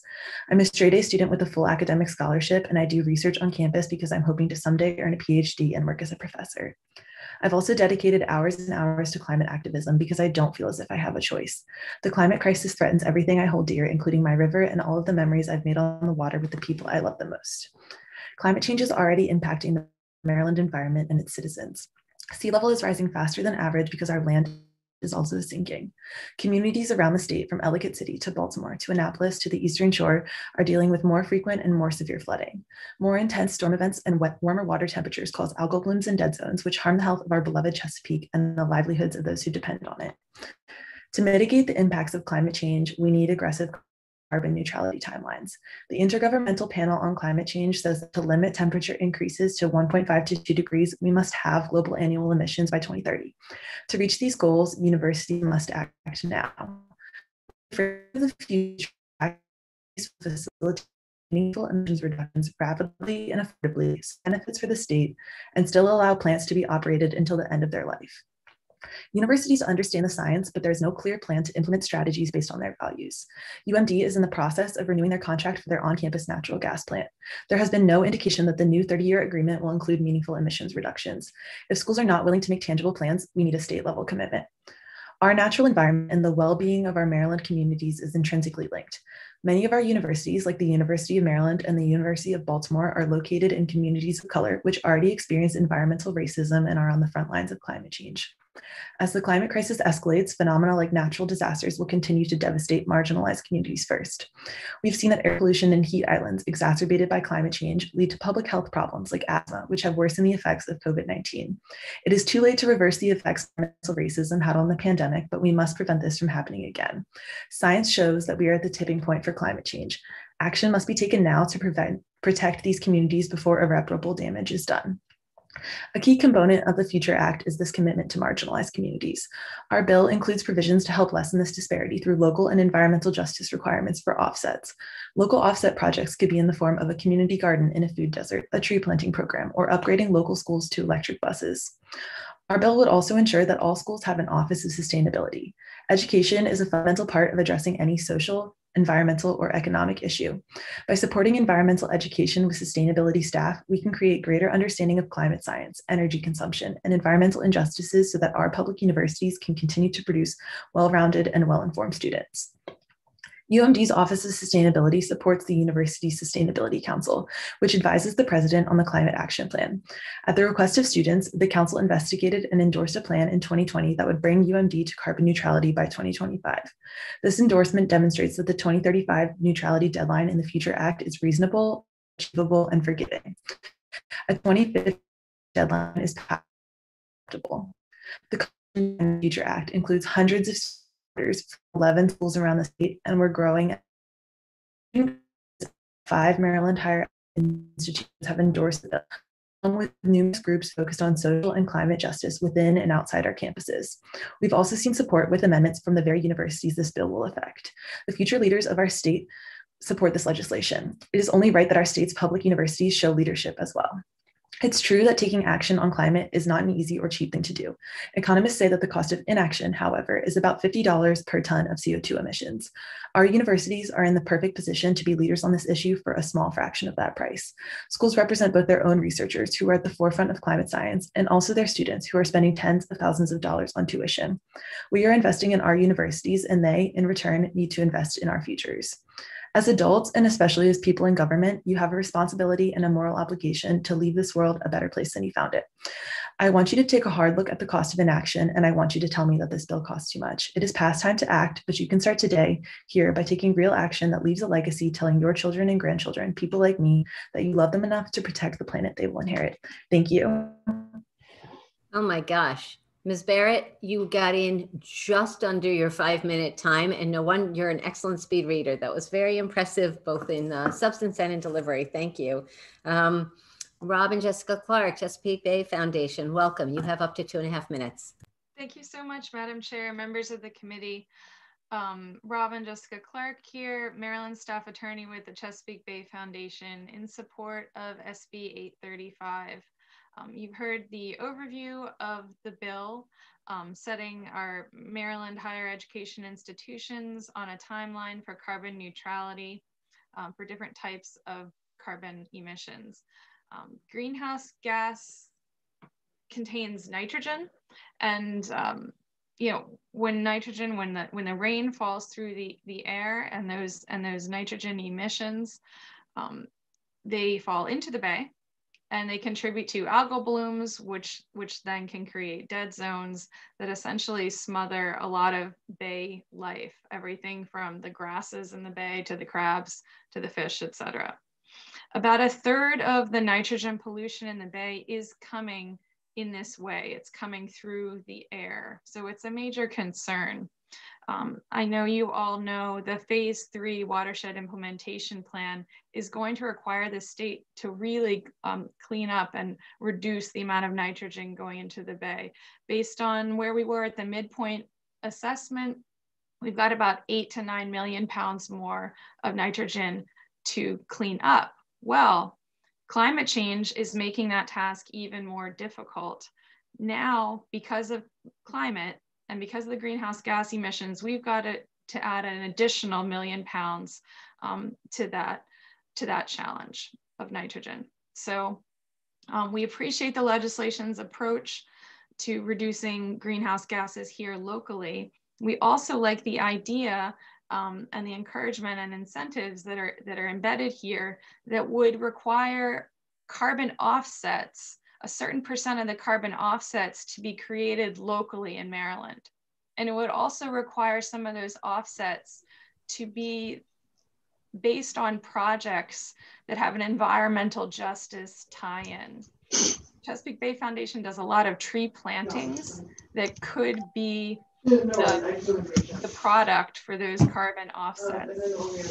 We have had initial talks with the University of Maryland of figuring out a program whereby students could be verifying and monitoring how much carbon is being captured by different local projects, and thus learning, and also then allowing the university to purchase credits from those very products. Robin, I need you to wrap up your testimony. That's it. For those reasons, we support the legislation. Thank you so much. Appreciate it. Thank you for taking the time and being with us. Colleagues, I just want to be clear, there is no opposition testimony at all. So let's shift to Margaret. It looks like Maggie Holland, UMBC faculty. Welcome to Education, Health, and Environmental Affairs. Great, thanks. It's been such a pleasure to be a part of a session like this and listen to the other bills before the committee today. And as a lifelong Marylander, multi-generational Marylander, it's my first time providing testimony in front of a committee. And so I really welcome the opportunity, and I thank you, senators, for your attention to this bill. I'm Dr. Maggie Holland. I'm an associate professor in the Department of Geography and Environmental Systems at UMBC. So I'm here to speak as a university educator, a researcher, and a mentor to students who have spoken well here and have really done the work to bring this bill before you. In light of others who have provided testimony, let me just highlight, I'll try to make 3 main points. One, this bill, SB 835, pushes the bill to accelerate and reach net zero emissions by 2035. This is in line with keeping global warming to below 2 degrees Celsius. It's also in line with what the new presidential administration is trying to push in terms of net zero electricity by 2035. So it brings Maryland, who's already a leader, right, among states in reducing carbon emissions, into line with even more aggressive targets. And to maintain our leadership, we really need to set that bar more aggressively, right? And what better place to try to do that and to innovate and to showcase that innovation than our universities and set the stage for that kind of action to happen. Others have also pointed out that this bill offers specific guidance on carbon offsets. I've done a lot of research related to programs that focus on carbon offsets actually internationally. I do research on deforestation in the tropics, and there's a lot of work tied to carbon offset projects there. And I realized that they're not a panacea. They're one really important tool in the climate action toolbox. And we are at a stage in action where we need all the tools in the toolbox. And so this is one of those measures that universities can take to help meet those emissions targets.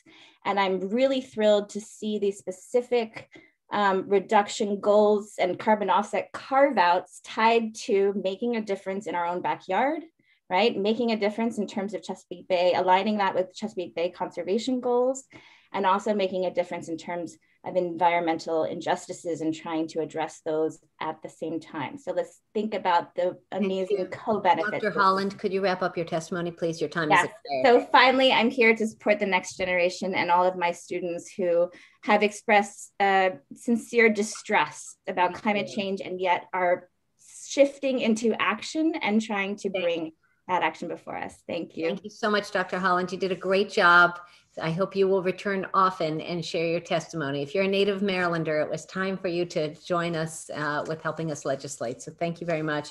Colleagues, just for the record, other than informational testimony from Anna Yates at St. Mary's College, we have favorable from a page and a half from Greenbelt Climate Action, Sunrise Movement, Howard County, Maryland Legislative Coalition, MLC, I don't know who that is, Climate Justice Wing, Environment Maryland, many others. So check out that. There was no opposition.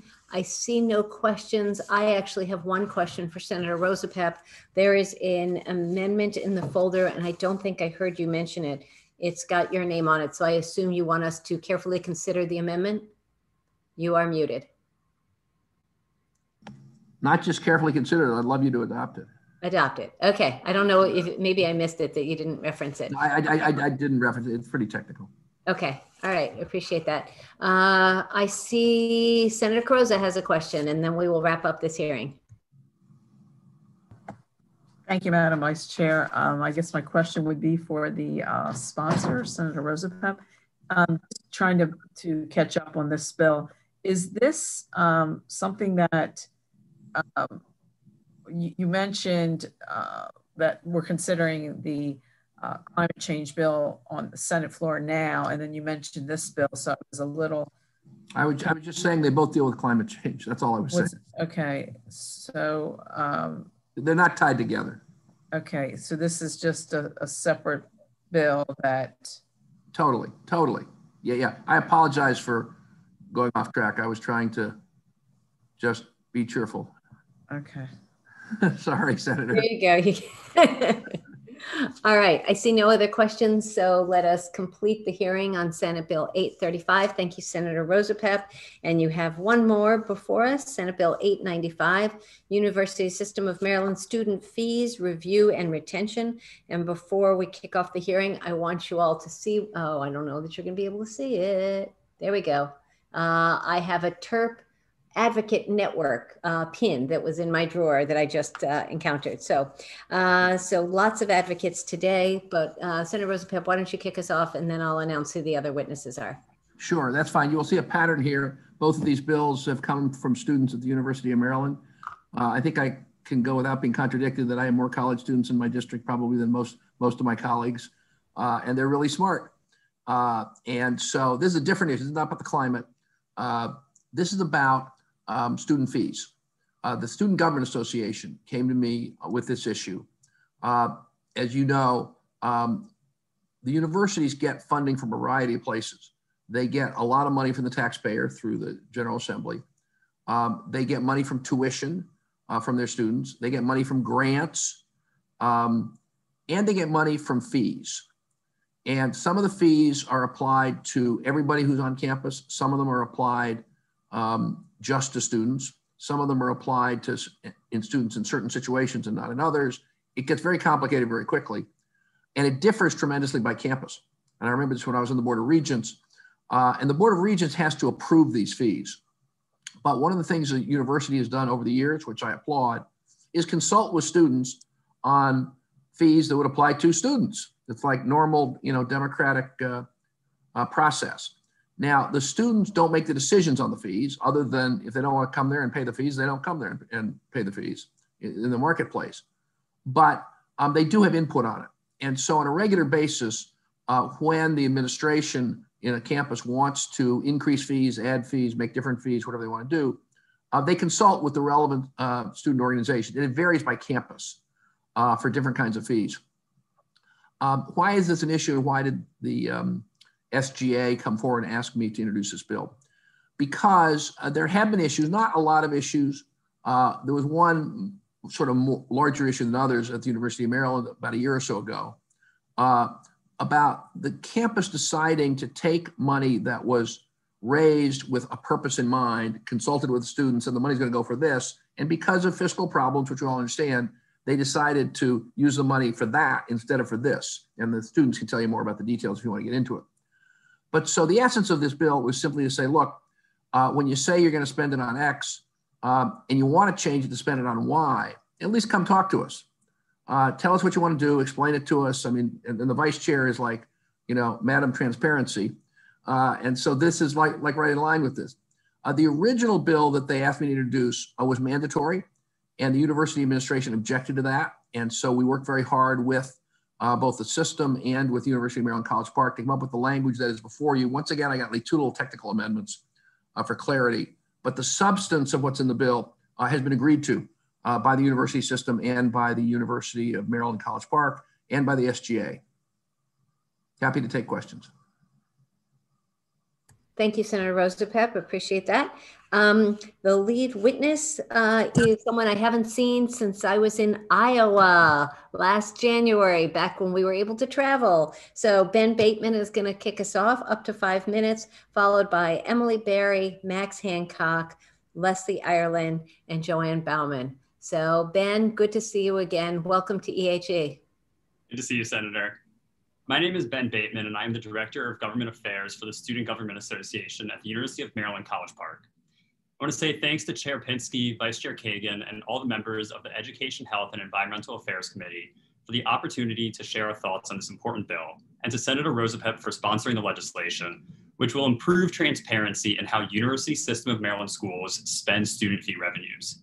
It is intended to prevent further violations of USM policy regarding student fees, as occurred at the College Park campus, and which I will explain throughout my testimony. The USM Board of Regents defines student fees in 2 ways.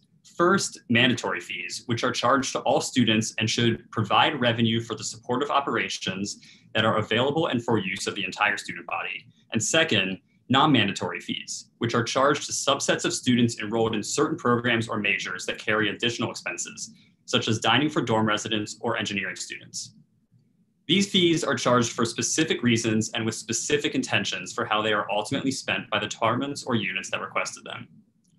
In 2019, UMD's state funding was reduced by nearly $4 million for fiscal year 2020. In May of 2019, senior university administrators announced that 5% of all campus fund balances would be moved into an account that would be spent at the sole discretion of the chief financial officer. This communication, along with other documents that I will reference later on, are included in my written testimony in your packets. However, this reversion collected nearly $23 million. This included over $3.5 million from accounts that were funded either in part or in full by student fees, including the student union, campus housing, and the campus recreation facilities. In many cases, 80 to 100% of collected funds were revenues derived from student fees. As a result, many of these departments had to postpone renovations and delay services. Some departments were in fact concerned that they would have to request an increase to their student fee in order to make up lost revenues. Even department directors have expressed concern that the reversion sets a precedent for the university to use student fees in offsetting losses from other revenue sources. In October of 2019, another email from university administrators noted what projects and initiatives were financed by the discretionary fund. These included administrative research costs, stormwater management improvements, and capital expenditures, such as a new roof and HVAC for academic buildings, construction of the new Cole Fieldhouse Sports Research Center, and economic development in the greater College Park area. Although important priorities for the university, these are not projects that student fee revenues should be spent on. Nowhere close to all students will benefit from the Cole Fieldhouse Athletic Complex, and students who paid $45 for the Performing Arts and Cultural Center fee should expect that it goes to that purpose, not something else. Millions of dollars in student fees were approved, paid, and collected for specific department operations and services. And these were diverted to projects that are not accessible and available to the students who paid the fees. Construction projects, administrative costs, and other initiatives should not be prioritized at the detriment of the services that students were told that they were charged for. This inappropriate siphoning of funding meant to serve students in specific ways violates the fee setting process, USM policy, and prevents students from receiving the services that they pay for. This bill requires that student fees be spent in the way that they were intended to be spent when the fee was originally requested. We believe that this is a common sense measure. We also understand that the system's institutions have complicated fiscal frameworks and are in an impossibly difficult financial situation at the moment. In response to this, the bill allows institutions to spend student fee revenues in a manner beyond the intended purpose of the fee, as long as the institution's student fee review committee reviews the exception. This provision should ease any concerns that administrators across the system have about controlling their institution's finances. As you can see in my supporting documents, departments funded by both mandatory and non-mandatory fees were significantly affected. We've enjoyed working with College Park administrators on the friendly amendments that Senator Rosa Pep is proposing to this bill, which will ensure that it is not limited in scope to specific fees or types of fees. The reality is units across campus were severely hurt by this improper action by the university, an action for which they have apologized for. Because this went against the system's own policy with no accountability, we believe it must be remedied through change to the law. I would also like to add that an unfortunate recurring theme that we have heard from students at the USM Student Council is the lack of real and consistent student involvement in the student fee process, as it's described in system policy and is codified in Section H1 of this bill. While the bill deals with financial and procedural concerns, the core issue is one of transparency, and I believe that is something that all members of the USM community should appreciate. Ladies and gentlemen, I urge you to give a favorable report on SB 895. Thank you for your time. Thank you, Ben. Great job. Appreciate you. And next up, Emily Berry, Residence Hall Association, University of Maryland, College Park. Welcome, Ms. Berry. Hello, thank you to the chair and the committee for considering this legislation. My name is Emily Berry, and I'm the president of the Residence Hall Association, which represents the voice of all on-campus students at the University of Maryland. I have held an RHA seat on several fee review committees at the University of Maryland over the past 2+ years. Despite this, I was not informed about the reversion until it was too late to give input. In the following months, discussions with directors in and outside the Committee for the Review of Student Fees revealed how much this loss impacted their plans to serve students.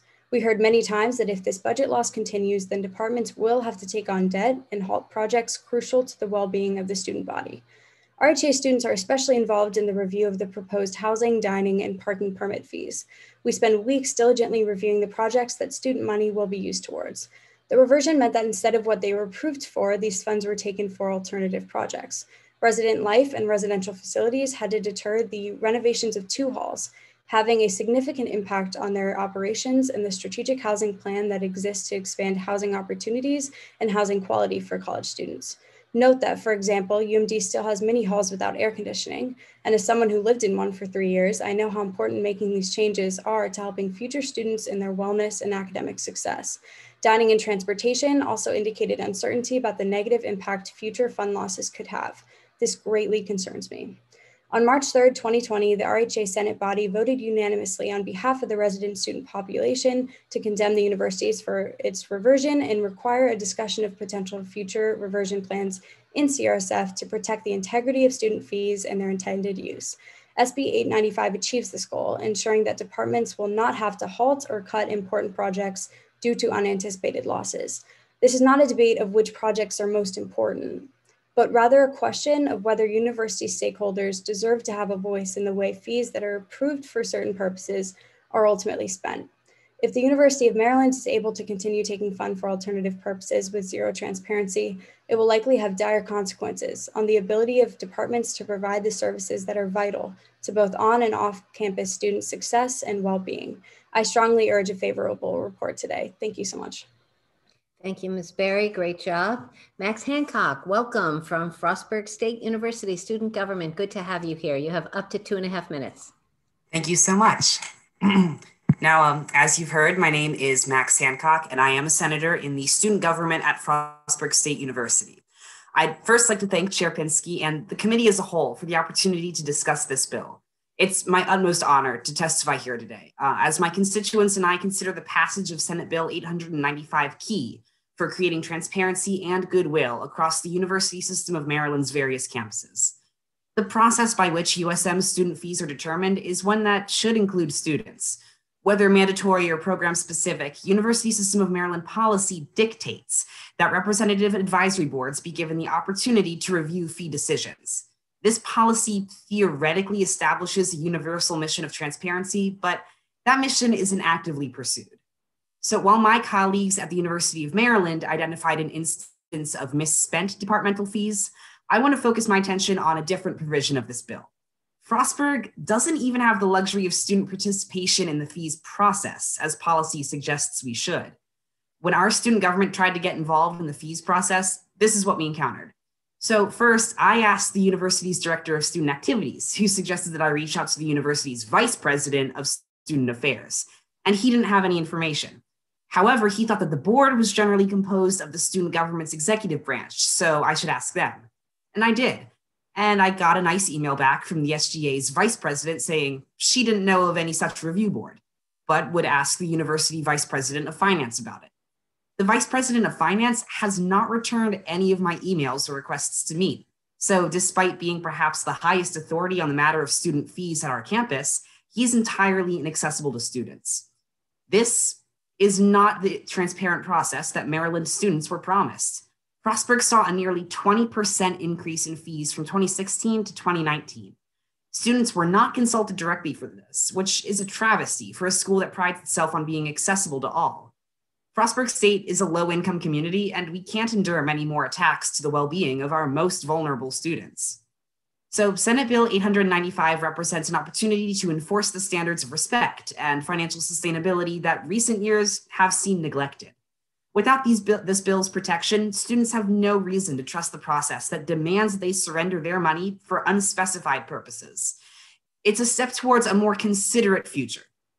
Thus, the student body of Frostburg State requests a favorable report on Senate Bill 895 for the good of our education and our community. Thank you. Thank you, Mr. Hancock, for your testimony. Next up, Leslie Ireland. Ms. Ireland, when you signed up, you didn't give an organization. So if you can just tell us if you're representing an organization or are testifying as an individual. Welcome to EHE. You may unmute and begin your testimony. Hi, my name is Ireland, and I am the former student body president at the University of Maryland College Park. So I am testifying on behalf of myself, but as the former student body president. Perfect. I want to start by thanking you all for being here for this hearing, which is the result of over 2 years of work by the UMD Student Government Association. Throughout the student fee approval process, students are told time and time again that our role, which is supposed to contribute to shared governance, is only advisory. We are told that our work to best represent the student body is only as valuable as administrators decide. However, what is most frustrating is the total lack of information, clarity, and transparency regarding what exactly the student fee committees are supposed to be advising and approving. When I found out about their reversion in the fall of 2019, it was not through notice by campus leadership before they took $61,000 from the SGA and student organizations, or the total of $3 million from student fee sustained departments. I found out in private meetings with department heads who shared how it was going to detrimentally impact their budgets and ultimately students by having to dramatically increase their fees to continue to provide services. I then spent months gaining clarity on who had made this decision and why.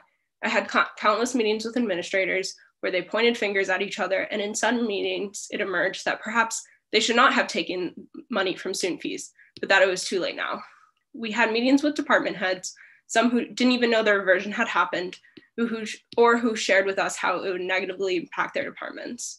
It was striking to discover that there had not been a comprehensive look or even questions asked about whether this would ultimately negatively impact student services or raise student fees.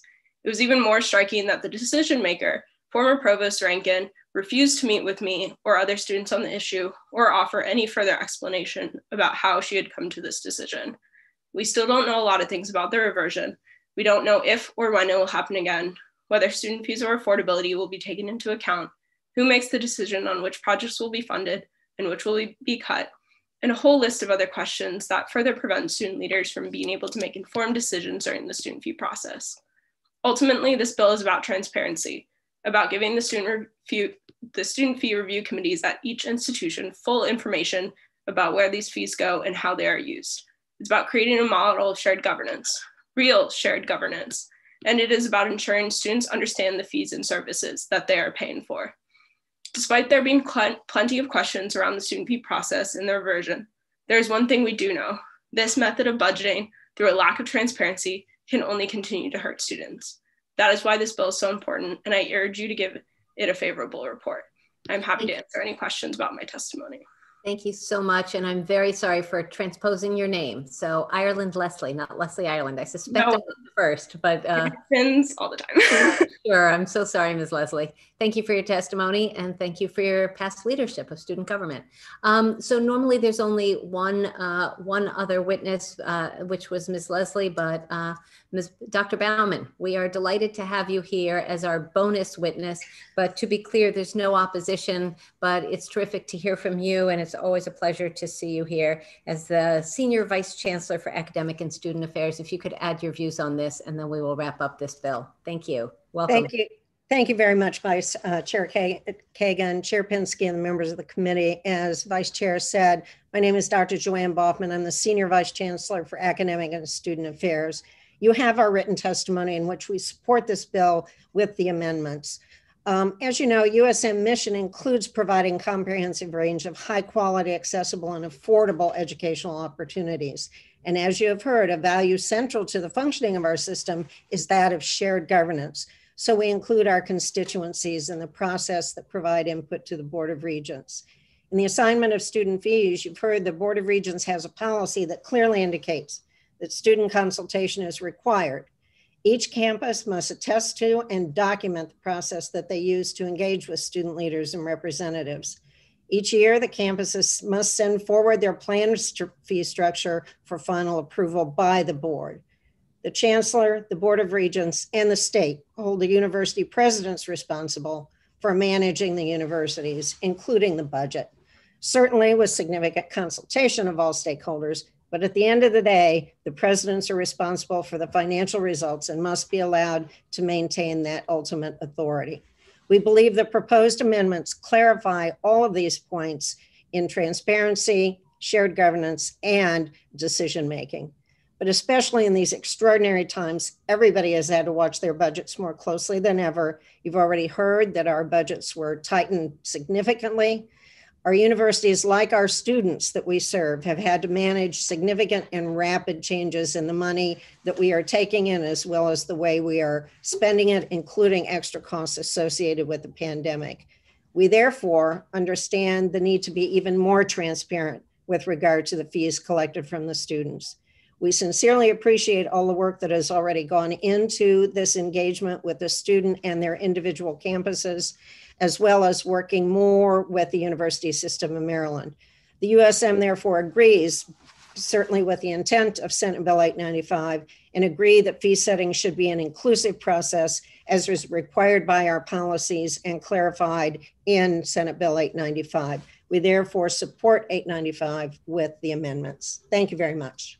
Thank you, Dr. Boffman. Good to have you here. There is an Ellen Herbst, University System of Maryland, who signed up as favorable with amendment.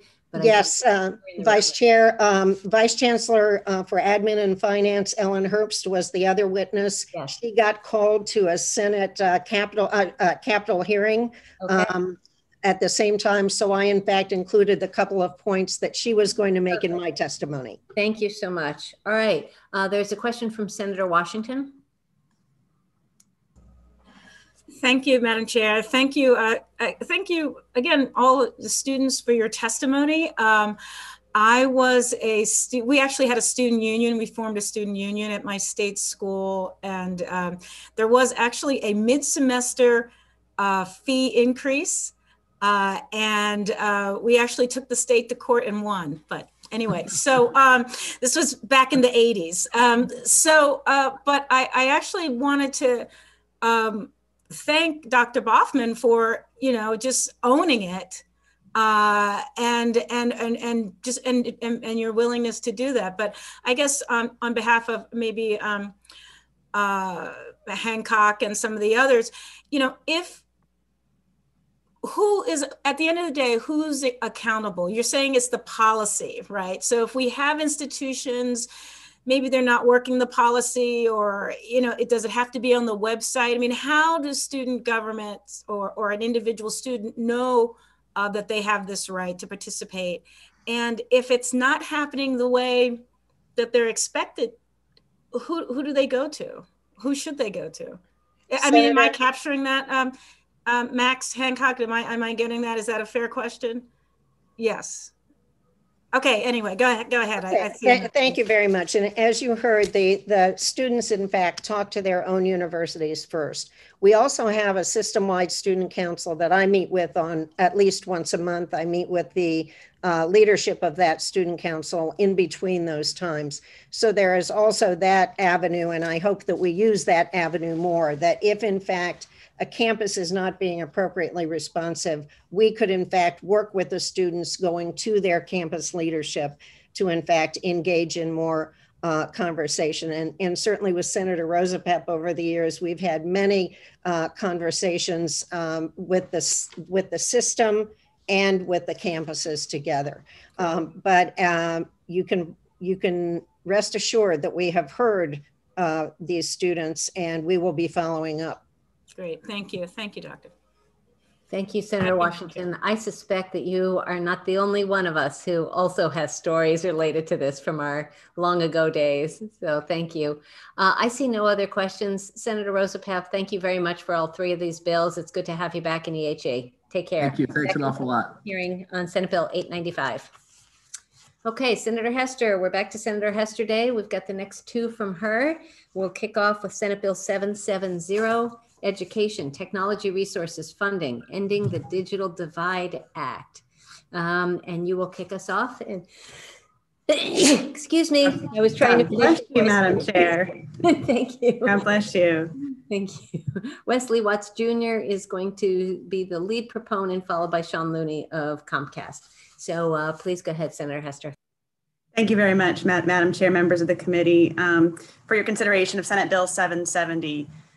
For years, we have been aware of our education system's inequities, particularly around the digital divide. And unfortunately, in the wake of the move to online schooling, many of these inequities have been highlighted by the pandemic.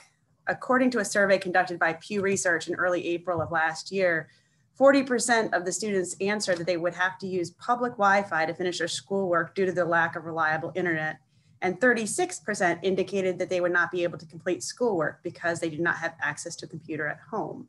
At the beginning of the pandemic, we saw a major effort across our school systems to address this by purchasing millions of dollars worth of Chromebooks and hotspots to maintain that connectivity. And while we continue to see an influx of funding from the federal government to achieve this, it actually won't address the systemic, persistent structural problems that have created this disparity in the first place. And therefore, we need to do something permanent. What this legislation aims to do is to provide sufficient funding to end the digital divide and provide the technical support our students and teachers need. So specifically, the bill provides $180 of additional funding for technology resources on top of the $7,390 already allocated per pupil under our current funding formula.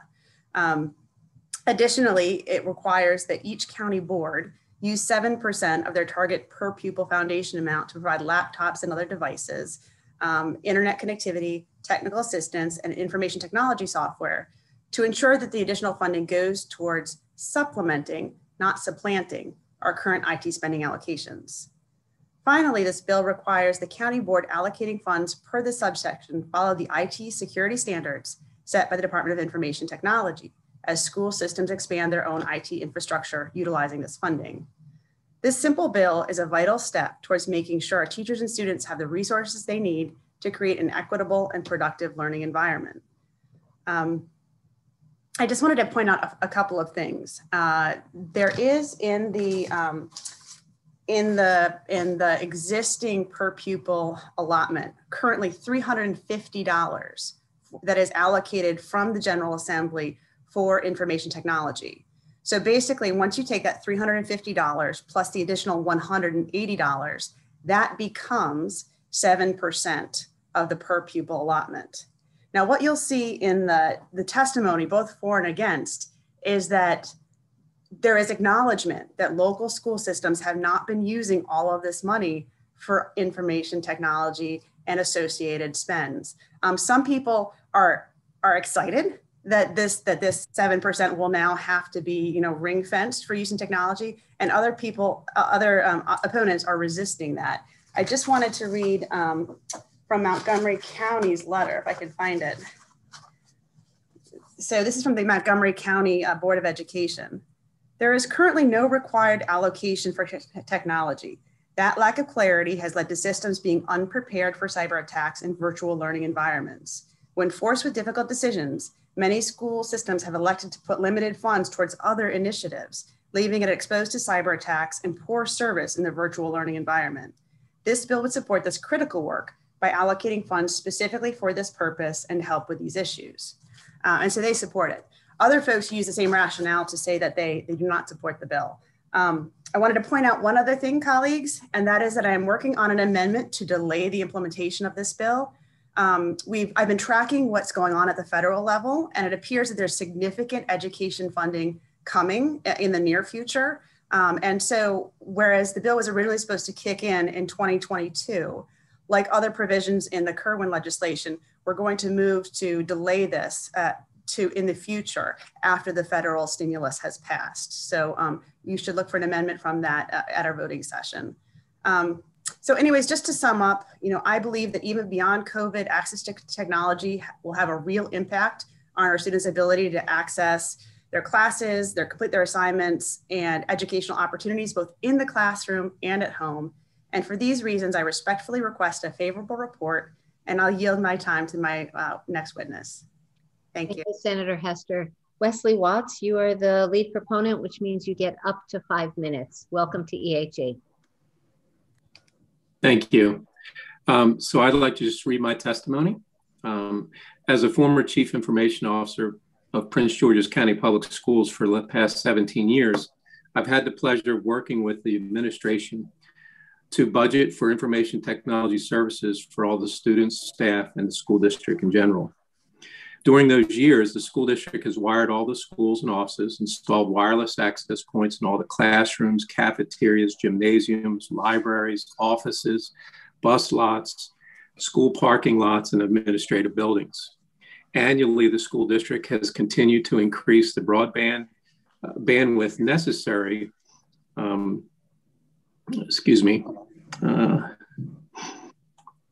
necessary and the internet service speeds to accommodate the increase of internet use, the services being provided, and the number of devices and people utilizing the services. The equipment that keeps the network functioning, routers, servers, switches, controllers, and access points, are refreshed every 7 to 10 years. And that's at a cost of about approximately $50 million, the network. About 14 years ago, Prince George's County invested in computing devices, laptops for all of its teaching staff and many of its instructional staff, so they have the tools necessary to utilize in the classroom and the student and the school system's online student information system. These devices are typically refreshed every 5 years. We have 10,000 teachers. Several years ago, the Maryland State Department of Education implemented online testing. Prince George's County again planned for the implementation of online testing so that every student could take their test with the administration window, which required that all schools had a certain number of devices available for testing during those specific testing windows. And you had to have approximately 20% of the devices, you had to have basically 20% of your students taking the test daily. Budget permitting, Prince George's County Public Schools continue to increase the number of student devices annually, but still we're several years away from having devices for every student when COVID shut down schools last March. Anticipating the demand from all school districts, the school system placed an order for 35,000 devices before the end of last school year, and an additional 30,000 devices in July of 2020. Due to the CARES Act and the approval of emergency funds by the Board of Education of the use of one-time funds, the school district was able to provide internet service to thousands of families and provide devices to our students. However, there will be challenges. Without additional funds, many school districts will not be able to fund internet access for students and maintain the computing devices, resulting in going back to the pre-COVID infrastructure. School districts need additional funds to support families that need internet access, to maintain the equipment needed to support the district's network and increase the bandwidth, and to maintain staff and student devices, and provide technical support for the additional of thousands of users. SB 770 provides dedicated funding needed to support each school district's network infrastructure, provide internet service, computing devices, software, and technical support. By providing the additional funding for this, all students should be able to have the tools and services they need in the classroom and at home. That's my testimony. Thank you very much, Mr. Watts, for being with us today. We appreciate you, and you're even 1 minute under, so thank you for that. Sean Looney, welcome to Education, Health, and Environmental Affairs. Thank you, Madam Chair, members of the committee. Sean Looney from Comcast. Delighted to recommend a favorable report on this legislation. I salute the sponsor, Senator Katie Fry-Hester. She's establishing herself as a leader in this area of internet and getting more broadband throughout the state. And it's a pleasure working with her on this initiative. Comcast recognizes the huge need to connect every student in the state of Maryland. This is a step forward in that direction. I urge a favorable report, and we look forward to continue to work with the sponsor and others to try to get broadband throughout the state as quickly as possible. Thank you. Thank you, Mr. Looney. You're always succinct and positive. We love that. There's one unfavorable oral witness, and that's John Willems, Maryland Association of Boards of Education. Mr. Willems, and then we'll take questions if there are any. Thank you. Welcome, Mr. Willems. Madam Vice Chair, members of the committee, I think I'm inclined to also be succinct and positive in having submitted a testimony in opposition for many of the reasons that the sponsor, Senator Fry-Hester, outlined. As I hoped, being a glass half full type of guy, her amendments, particularly in deferring and aligning the full implementation of the act with the provision of the what's just over $7 billion in federal funding in the American Rescue Plan for closing the digital divide, which we in the education world refer to as the homework gap many times. We greatly appreciate the sponsor's amendments as she described them, and think that we're getting to yes on this bill and moving forward to address this important issue. Look forward to following up with the sponsor on those amendments. Thank you. Mr. Willems, we love to hear that. Thank you for the getting to yes with Senator Hester.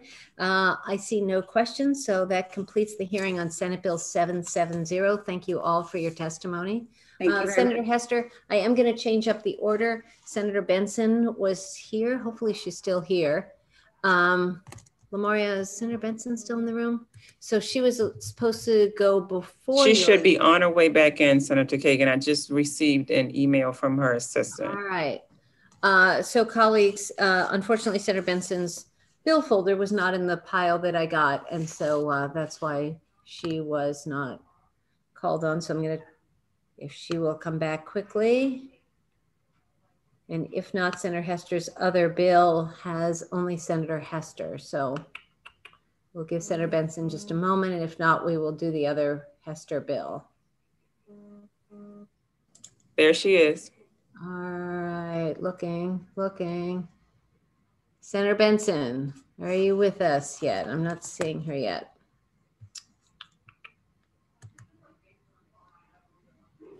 She's in there. Okay. All right. So Senator Benson has Senate Bill 840. You make it louder. There we go. Hey, good to see you, Senator Benson.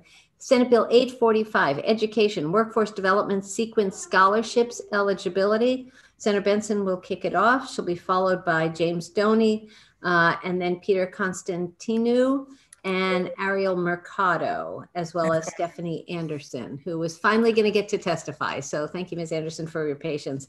Senator Benson, welcome to Education, Health, and Environmental Affairs. You may begin. Well, you just muted yourself. You were unmuted.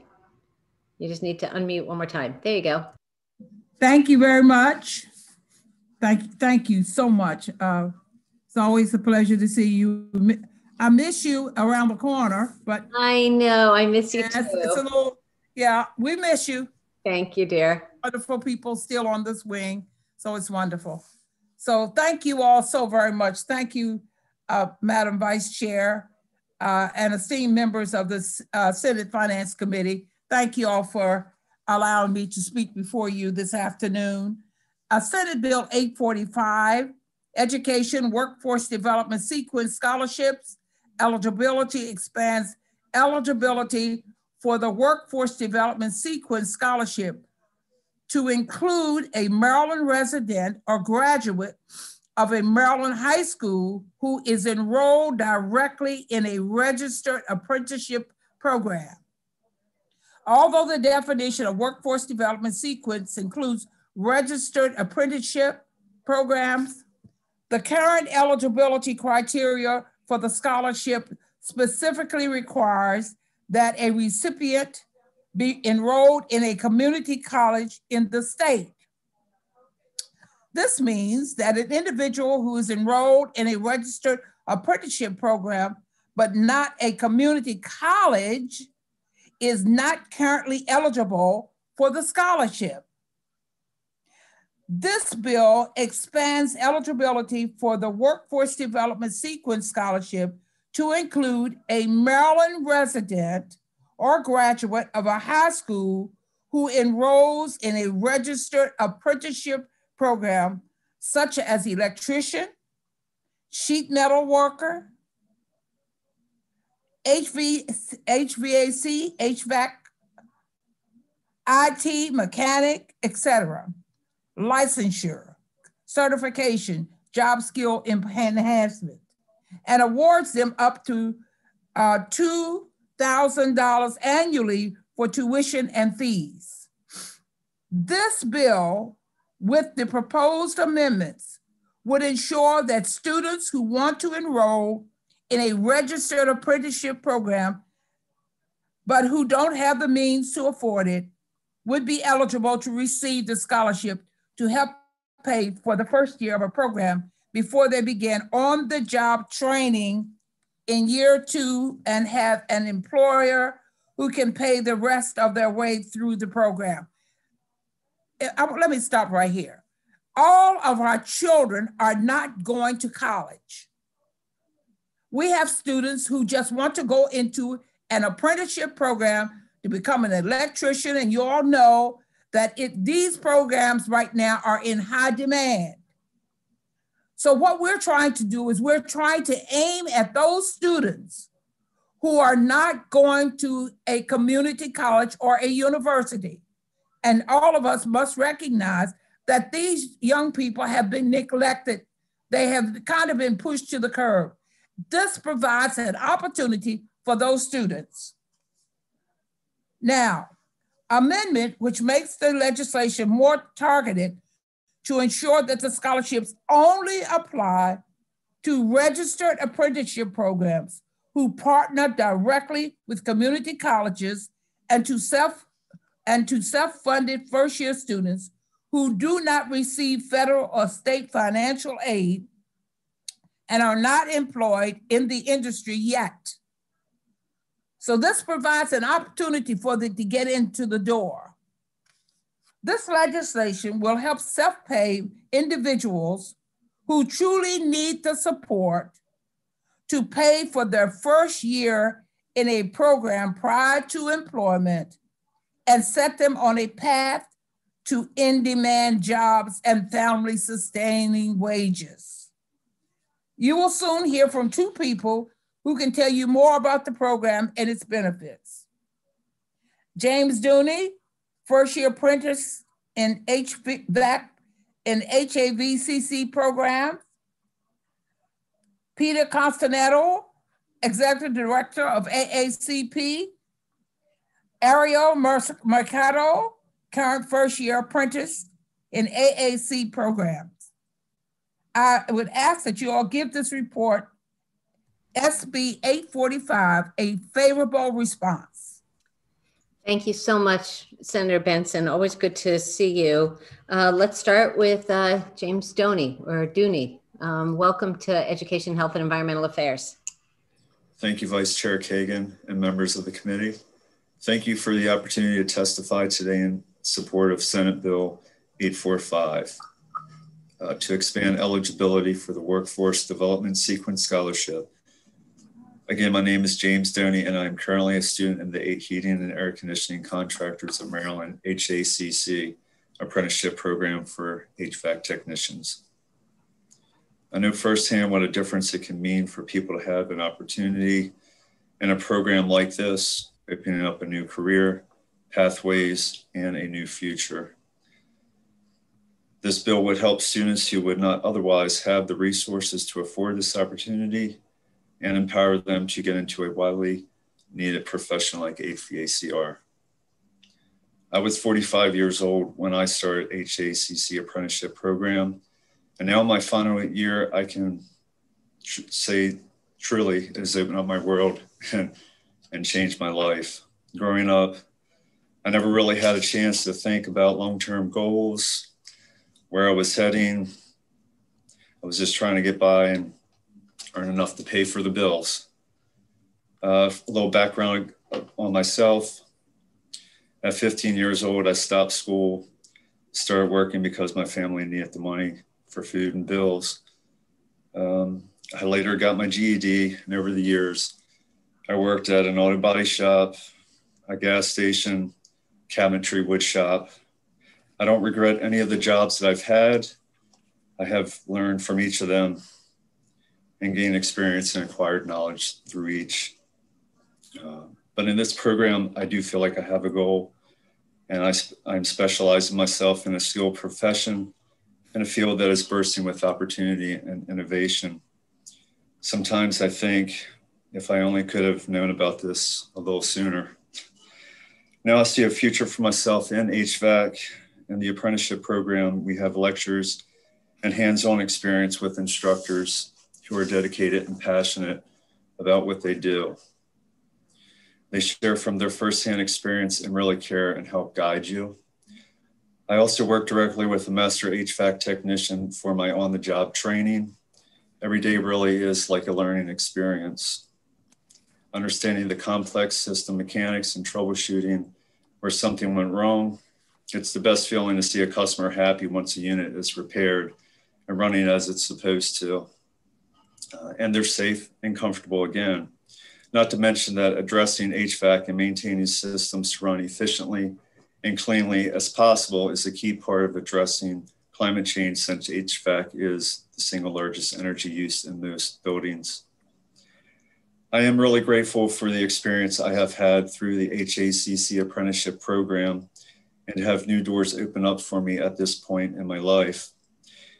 And I hope we all can do more as a state to help people who are less fortunate get trained and reskilled and for in a demand and good paying career like HVACR.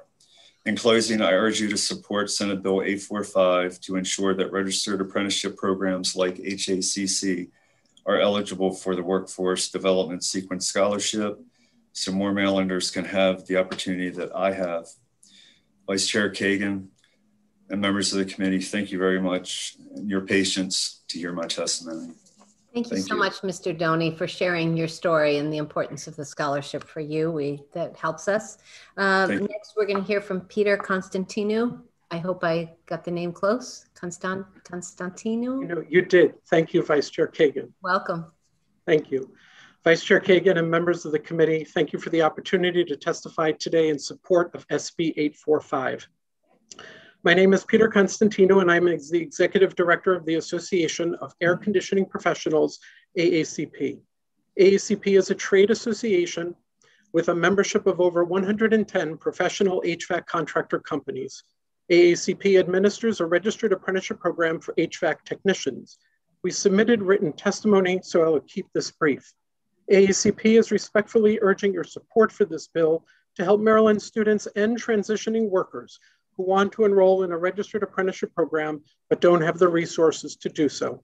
Now more than ever, there is a critical need to support workforce training and reskilling to help workers who have lost their jobs during the pandemic and get our economy back on track.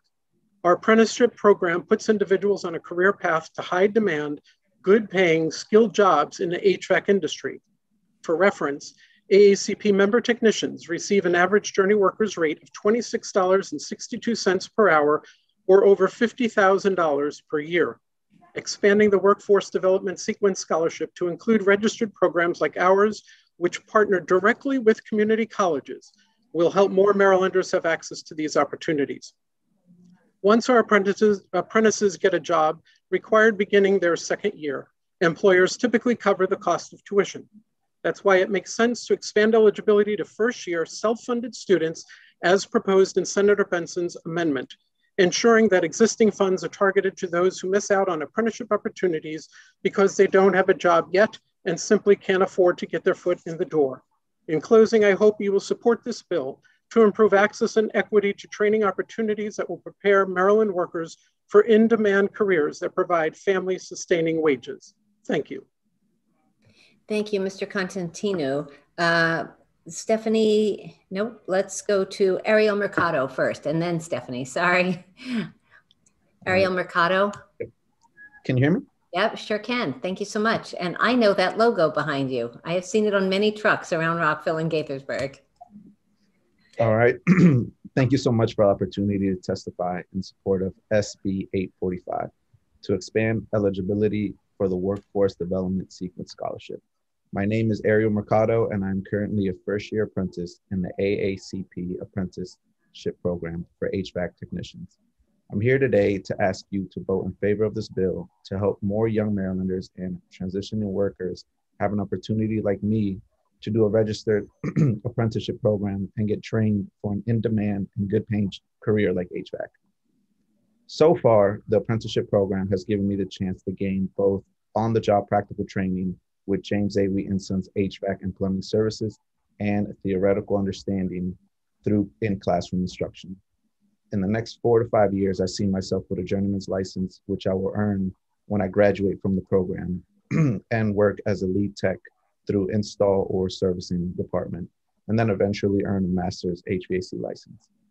Expanding the eligibility of this scholarship to include programs like AACP would help bring in new people who don't have the funds to pay their way into the first year and don't have a job yet. I think for a lot of people my age, the idea of paying the full cost and taking on debt scares them and holds them back from enrolling. Especially for self-paying students, this financial support would make a world of difference. It would help them get started and would ultimately support greater diversity and strengthen our skills trades in Maryland. For all these reasons, I hope you'll support this bill. Thank you all for your time. Good job, Mr. Mercado. Thank you for being with us. And now, finally, Stephanie Anderson, welcome and thank you for your patience. Thank you, Senator Kagan, as well as the committee and Senator Benson, our sponsor. I really appreciate the opportunity to be able to do a capstone on this bill. So our bill, SB 845, is looking to expand eligibility for the Workforce Development Sequence Scholarship that's already in place. I am the executive director of the Heating and Air Conditioning Contractors Association, and we partner with 4 community colleges in the state to provide a workforce approved apprentice program. And basically with this bill, it's going to make a small, but it's going to make an important change to the publicly funded Workforce Development Sequence Scholarship. It's going to broaden eligibility to allow students who are enrolling in an apprentice program that is sponsored through the Department of Labor and partnering with the community college. Just last year at one of our 4 locations, we had 7 students that could not in end start the program, and it was all based on funding. Of these 7 students, one of them was a veteran that was re-entering the workforce, that was looking for a change of career, and 6 of them were minority students. So there's really a discrepancy here, and having this change on this bill would allow these students to have applied to that funding and perhaps been awarded the funding and start in this wonderful career. So again, really would like a considerable, approval of this bill. And I also wanted to take a second and thank the students, both, James and Ariel, for speaking today on our behalf. And all the students we heard today were so impressive. And I really loved being a part of the process and getting to see that. So thank you so much for your time today. Thank you very much, Ms. Anderson. There are a couple of questions. I had my hand up first, but I am going to defer to Senator Carrozza because maybe her question will be the same as mine. Go ahead, Senator. Thank you, Madam Vice Chair. And Senator Benson, thank you for introducing this legislation. This has been a passion since my early days as a delegate, focusing on particularly the workforce shortage in the construction industry. So my question is, I know we had a lot of very positive testimony from the heating and air conditioning industry. And by the way, we really need you in Ocean City and throughout my district. So I'm really glad to hear your testimony and for this bill. But I wanted to ask the sponsor if you saw this beyond heating and air conditioning apprenticeships, construction industry in general, even beyond the construction industry, just so I better understand the scope of the bill. Well, I would think that anything, let me pull my notes here. It says that this program, it expands eligibility for workforce development sequence scholarship to include electricians, sheet metal workers, anything that has, if the program is licensed, if it's licensed and certified, if it guarantees licensure and certification, the program has to be licensed, certified, and it has to pass the requirements that are imposed by the state. Okay, thank you. It can't be just anything. It has to meet certain guidelines.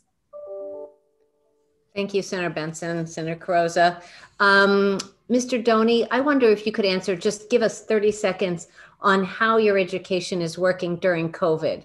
I imagine you need to be doing hands-on stuff. So are you coming in? What sort of safety precautions? And again, just super quickly, because we still have a bunch more bills. Absolutely. We're essential. So, it's pretty vital. We're just, instead of a team now, it's usually one guy per van. And, if we do have to work with another person, it's, wear a mask and be protective with gloves and wash your hands as much as possible. Okay, great. Distance, but yeah, it's been essential. Good, okay. All right, and are you all eligible for vaccinations earlier than you would be for your age? I've been pretty busy doing work and school, and I'm looking forward to it. Okay. Ms. Anderson says no. Okay, she's shaking her head now. Okay, all right, that's helpful. Seeing no other questions, that completes the hearing. Let me just tell you that Don Fry from the Greater Baltimore Committee and Danielle Suskin from the Montgomery County Board of Education both submitted favorable written testimony. So with that, that completes the hearing on Senate Bill 845. Thank you so much, Senator Benson. We'll see you again soon. Thank you. Thank you, wonderful people. We will go back. Hi, Senator Patterson. Hi, Lottie Dottie. See you later, alligator. Goodbye, Senator Benson. Take care. We are going to return to Senator Hester, Senate Bill 825, and she is the only oral witness. That bill is Department of Legislative Services Study, Capacity and Accountability of State Department of Education. Senator Hester. Madam Chair? Yes, sir.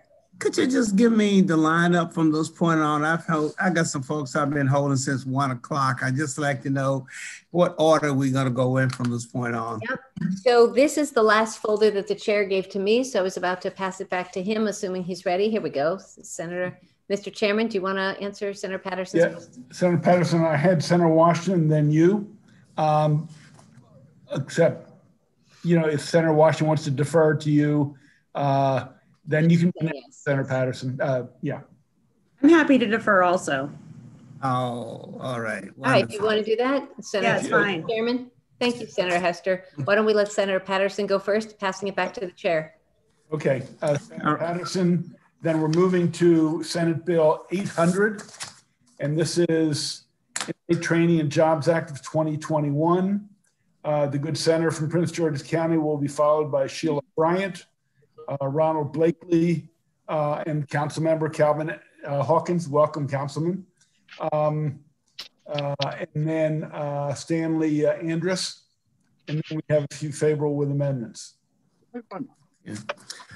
Well, thank you, Mr. Chair and Madam Vice Chair and my colleagues. Thank you for this opportunity to introduce Senate Bill 800. This is a bill that I believe will be a life changer for many of our citizens, particularly those who are incarcerated with little or no pathway for sustained rehabilitation. And Lamar, can you go to slide 3, please? This is my first time doing this, so I picked it up on all my colleagues on this, so hope we can get through it. Again, it is my hope that Senate Bill will give our young inmates a bit of self-dignity, self-discipline, and just an overall opportunity to get back into the live stream of working and paying taxes and becoming a very productive citizen. And if we could move to slide 4. Oh, she ran on it. As most of you know, I was a member of the president of the Senate work group, and we talked about the subject quite a bit. And I guess we can say that this legislation is in part from that discussion with those 6-7 members of the work group. It's just an area that I think Maryland has not taken seriously. Maryland is a very wealthy state. In fact, #1, but we are at the top of the list when it comes to locking up folks throughout the state here. So we need to do something about it, and we should have been on top of this long time ago. So Lamar, can we slip over to, I guess we're on slide 5, you got it there. This basically tells the story, if you will. You can take a look at the numbers a little jammed there a little bit, but as you can see at the bottom of the slide, I is for intake and R is for release. So, you know, we're looking at in 2019, I believe about 7,556 in 19 that was taken in, and we released about 8,242. So this is a large population that need to get serious consideration as to how we can work and reduce those numbers. And slide number 6. Slide number 6, well, got it. I'll give you a little bit about the age category and how long they're incarcerated. You got about 64% of those that are locked up for 40 years and below. And of course, those that are serving sentences for 0 to 96 months represent about 30% of that population. And then we go to slide number 7. We're going to get through this much faster than I expected. As most of you know, I served as a parole commissioner, and that sort of gave me some insight as to the aspiration or low aspiration of those who had any hope of getting out.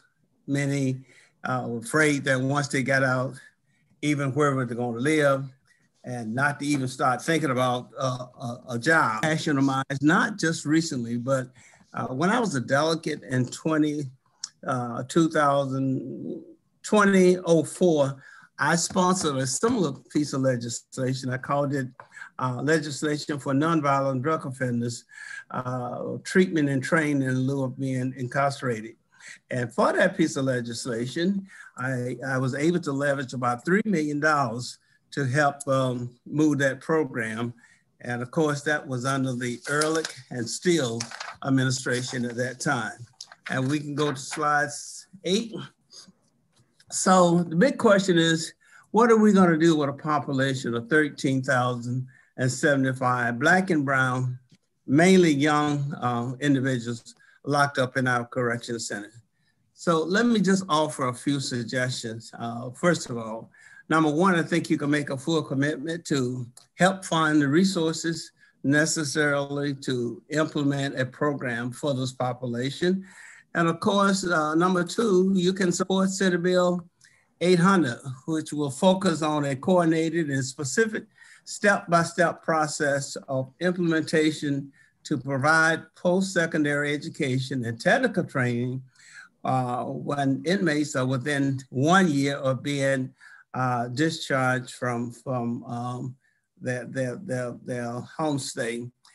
Each inmate, of course, will, as you can see, I'm on slide number 8 again, will have a individual development plan. We think it's very important to know just where that inmate may need to start with training. Is it prior to getting a GED? Is it a high school diploma? Is it trying to get them out on early release time where they can go to one of the local colleges and take a course or two to give them some added skills so that they can become a little bit more employable before they get out. And slide number 9 just tells you who would be major players in this process. Maryland Higher Education Commission, we've been in contact with them. The 4 HBCUs that are in the state, we've had approval and support letters from each one of those institutions. The Correction Center, Prince George's County, and nonprofits and other business and faith leaders would also be a part of this project. And over on slide number 10, I think I sort of rolled number 10 into number 8 into number 10 a little bit, but we have the support of those same organizations, the state NAACP, and of course the Prince George's County Council. I think the president of the council is going to be speaking shortly, but just wanted you to know that we've made initial contact with what I would consider most of the key players to help us move this project. Slide number 11 just basically tells us that the HBCUs will have interns, and of course they would have to be at least 18 years of older, and of course work directly under the supervision of this department at one of the HBCUs. And I think that's basically a quick snapshot of what I wanted to say, Mr. Chair, Madam Vice Chair, but I know that we have some experts who are going to dive down in the weeds a little bit more and tell you a little bit more about this project. And they are Sheila Bryant, who will be first. Then we have Mr. Ron Blakely, who was a former director of the White House Initiative for all HBCUs. And then, of course, we have the chair of the Prince George's County Council. And I believe we have maybe Kimberly Haven is next. And I think that would take us to the end of this presentation. So with that in mind, I just hope that we get through this program such that you're satisfied enough that you can go on record in supporting this program. Thank you.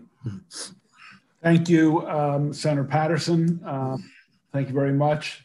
Then let's start with the leadoff witness, Ms. Bryant, Maryland.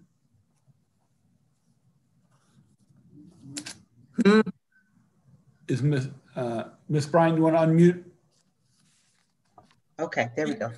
Good afternoon, Senator and the committee members. My name is Sheila Bryant, and I'm a member of Progressive Maryland, Prince George's County's Justice Task Force and the Reentry Work Group. I'm a resident of Upper Marlboro, Maryland. I'm speaking today in support of Senate Bill 800. Thank you, Senator Patterson, for bringing it.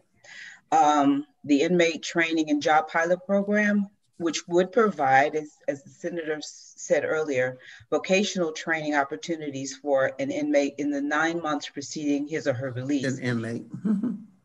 And lead to a recognized certificate or license.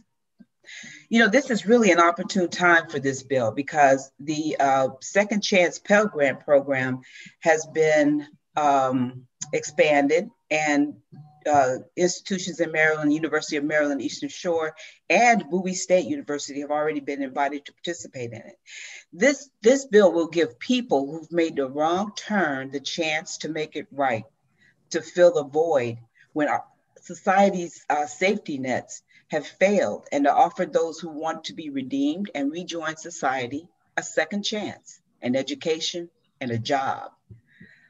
Currently, Maryland has a 3-year recidivism rate of about 40%. Recent studies, though, have shown that education is one of the most effective tools for reducing recidivism. Why?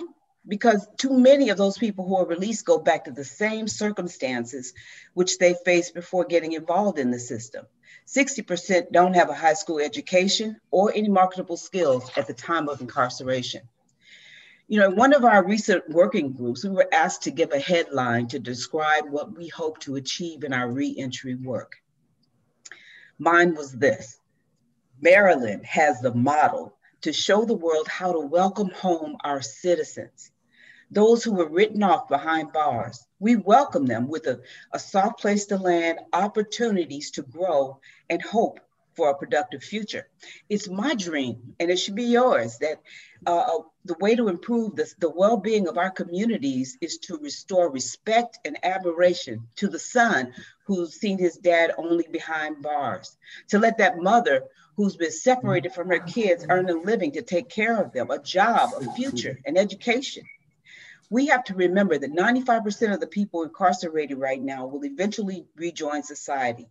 Developing the tools and programs now that can reduce recidivism and restore self-respect and dignity will create long-term results that help everyone live happier, safer lives. As a progressive society, we have a vested interest in helping to prevent recidivism and keep our communities safe, while also allowing a meaningful expectation that returning citizens can survive, thrive, and prosper. This bill is a step in that direction. It's not a big ticket item, but the investment will be well worth it. Please support this bill. Thank you for your time. Thank you, Ms. Bryant. Let's go to Mr. Blakely and then the council member.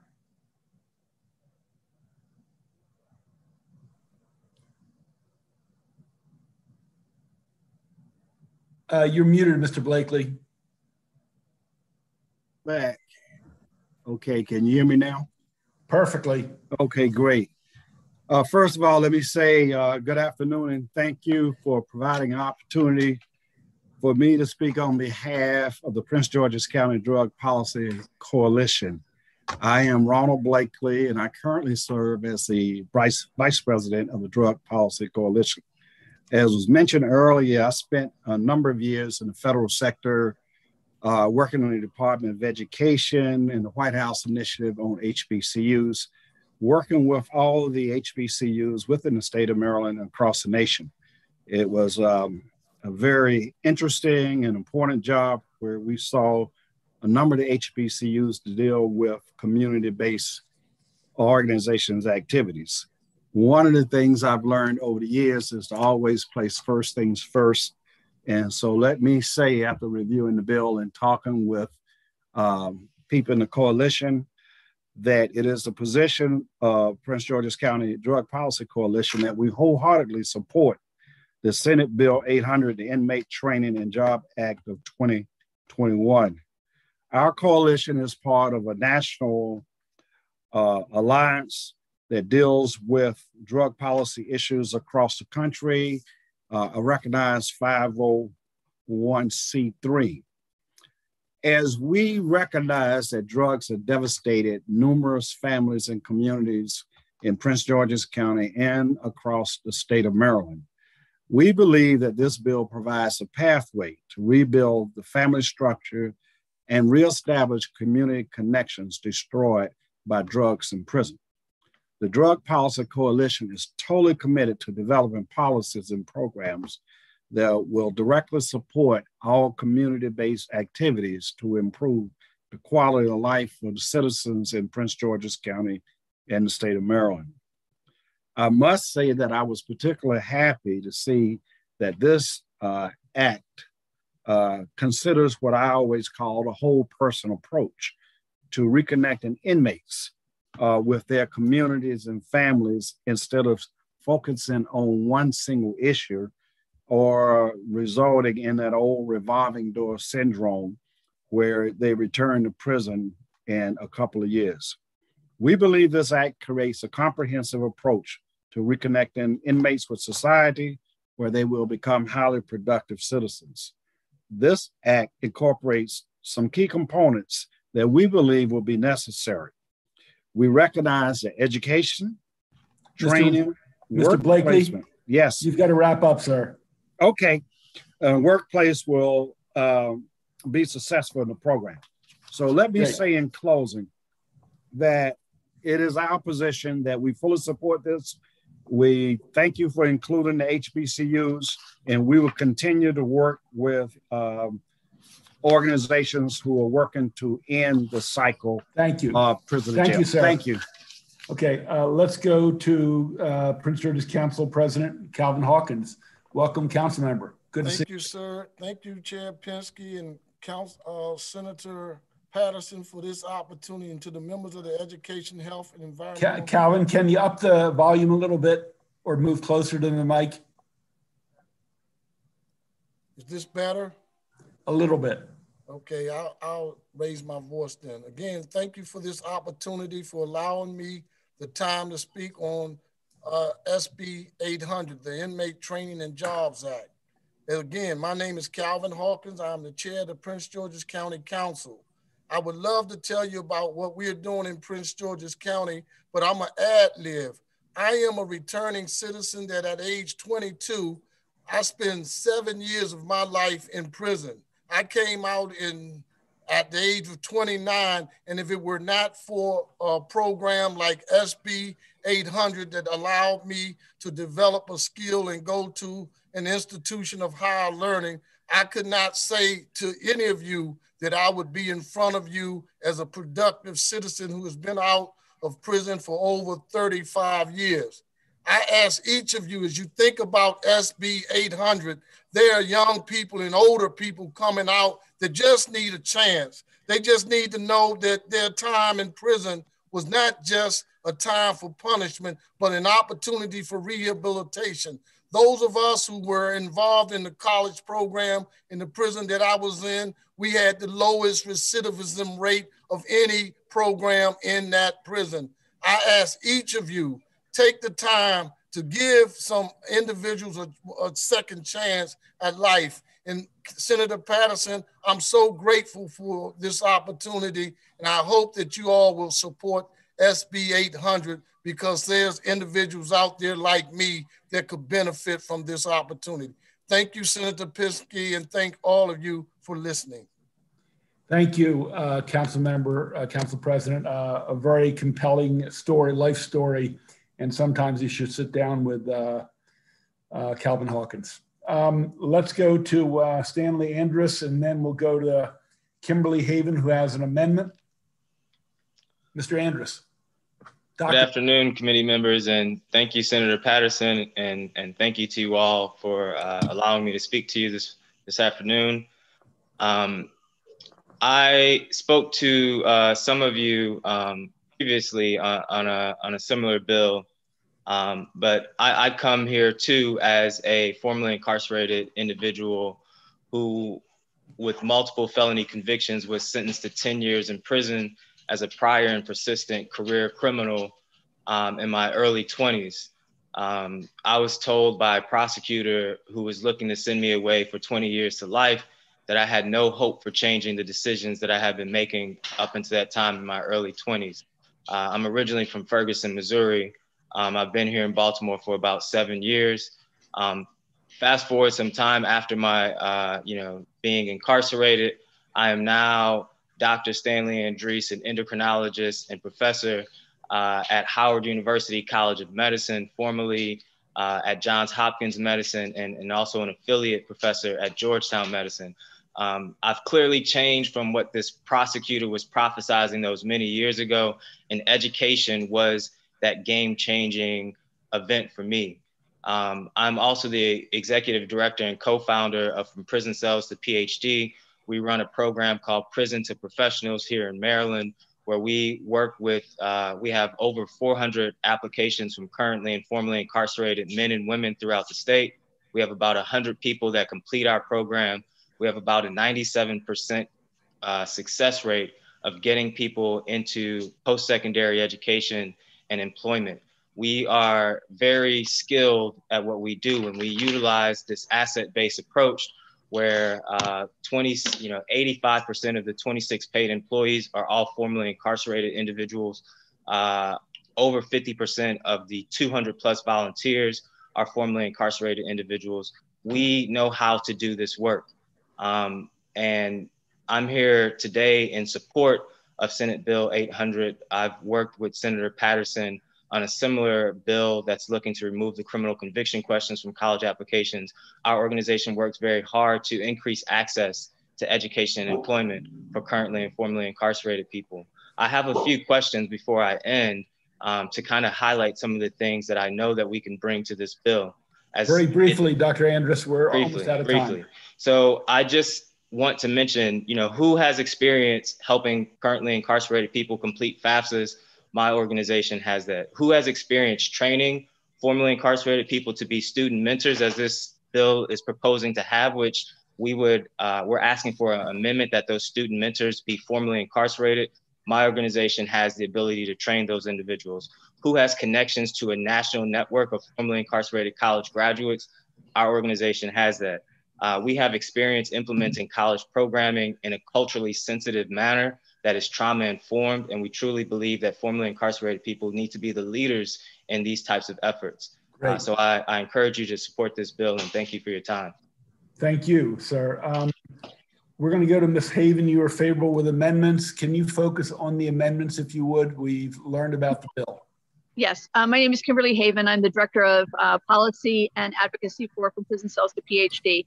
And the amendment that we would be offering is to increase the time of the program from 9 months to 12 months. We know that that extended time also lends itself to higher educational attainment and achievement, and that includes vocational and job training.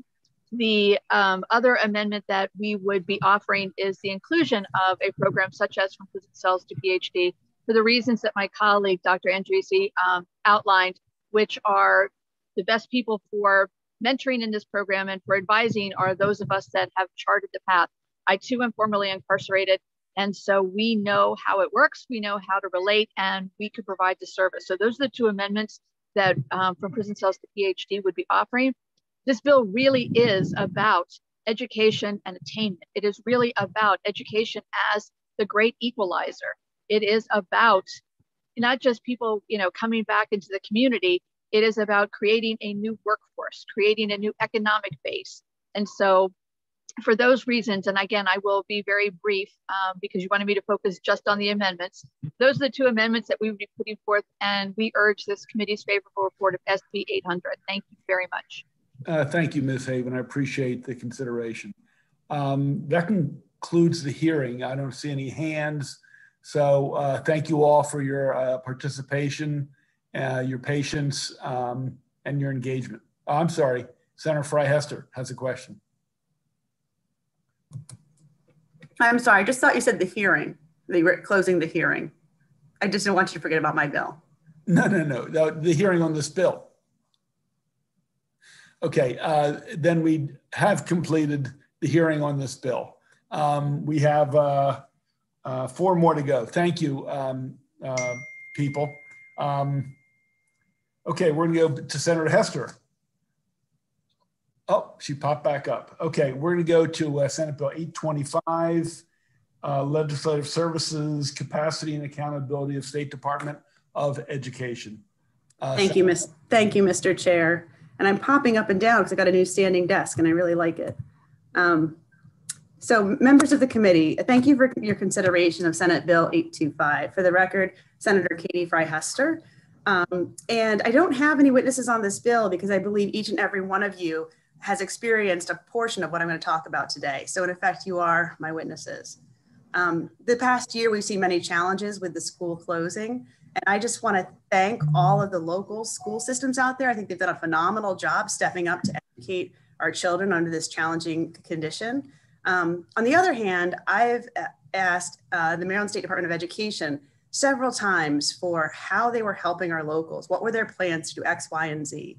And it's been difficult to get information from them. I think we're still waiting for the status of devices, hotspots, and connectivity, across the state, or whether the State Department was helping to procure PPE at the state level.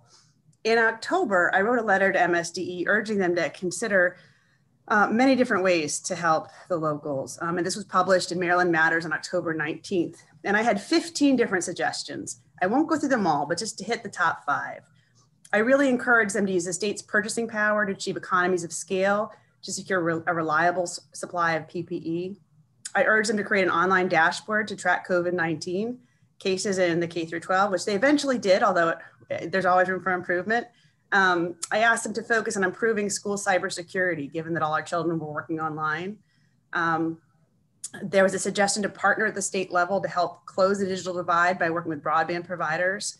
And there was also a suggestion to think forward, to think about a learning loss program and what would be required this summer. So that's 5 out of the 15 that were in that article. But this bill is not just about the pandemic. While the pandemic has exposed these gaps, the need for a management capacity audit is not new. I've learned that before my time here, there was legislation that required a work group to study the management capacity and organizational structure of the department. Apparently, this group started to meet and the state superintendent was assigned to chair this work group. After that, the work group rarely met and few, if any, recommendations were made. So that work has not yet been completed, and it's now past time for an outside look at the accountability, capacity, and management structure of the department. We need to know that the department has the capacity and tools they need to implement the blueprint for Maryland's future. Therefore, the bill in front of you does 3 things. First of all, it requires DLS to contract with the consultant to work with the department on an audit to make sure that they have the staff, the resources, and the tools necessary to carry out the responsibility they have in the blueprint. Secondly, this consultant would help them to collect data and account for how the local departments and the State Department have spent the COVID-19 relief funding from the federal government. And third, there would be support given to help track the learning loss through MLDS, the Maryland Longitudinal Data Center, and also the plans for the mitigation of that learning loss. So, as you know, the department is in the midst of a transition. They are slated to bring on aboard a new state superintendent later this year. I am sure that the new superintendent will do all their best to address the longstanding concerns about the department. But if we can equip this individual with an objective evaluation of the department, it will go a long way in supporting them on their difficult endeavor going forward. And for this reasons, I respectfully request a favorable report on 825, and I'm happy to take any questions.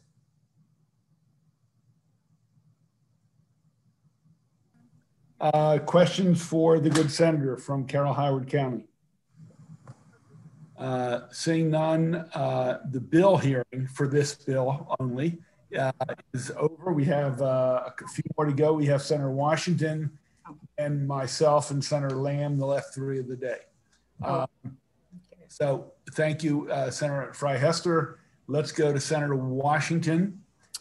She will present 767 Hunger Free Campus Grant Program.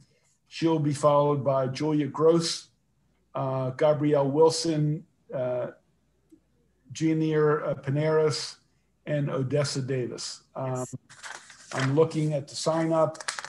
I see no opposition, either oral or written. So let's try not to be repetitive, but additive to the witnesses. And with that, Senator Washington, you have the floor.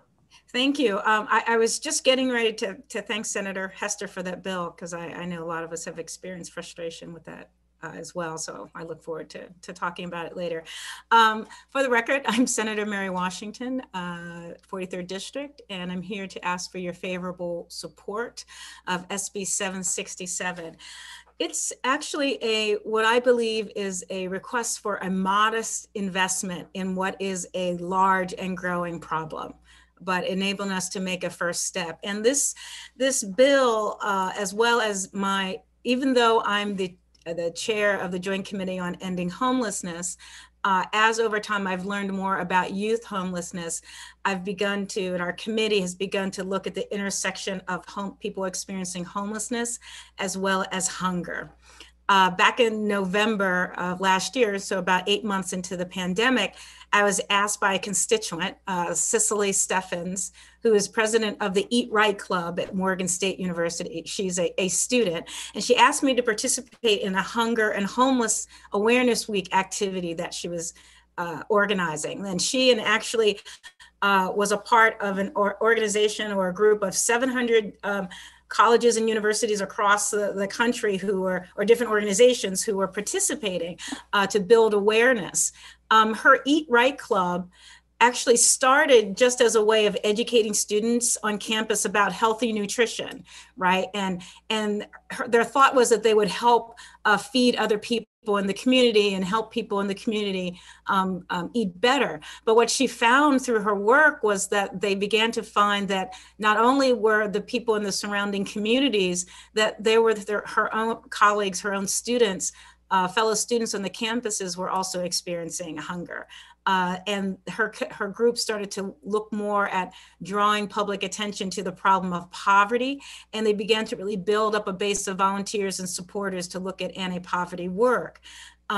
She also learned, and I learned as well, that sometimes members of our faculty and administration and staff are still operating under a sense of who they think our college students are. We still, in some ways, think of them as sort of temporarily poor or voluntarily poor as they work through college, and not really recognizing the changing dynamics and not recognizing that there is existence of hunger crisis right on our campuses, and that affects student performance. We know through COVID-19 that K through 12 students are at higher risk of hunger and homelessness, but so are college students due to stretched finances and limiting schedules for part-time work. So what does Hunger Free Campus do? It provides just an initial small, I think, investment, but what I hope will build momentum towards addressing student hunger on campus. And it has sort of three main components. One, it's what they call Swipe Out Hunger program on campus. And I hear there's some feedback and criticism and some corrections to this part of the bill, but I believe conceptually it works, and so we just need to work it out. But the idea is that there are meal plans. Colleges could implement a Swipe Out Hunger program that can enable students to donate their extra meals to peers who are facing food insecurity on campus. When we think about, we have these in state government, we have these banks where you can put your sick days or your unused earned leave. You can create these leave banks. The concept in here is to create sort of a food bank that's virtual, that can be used with the swipe of a card.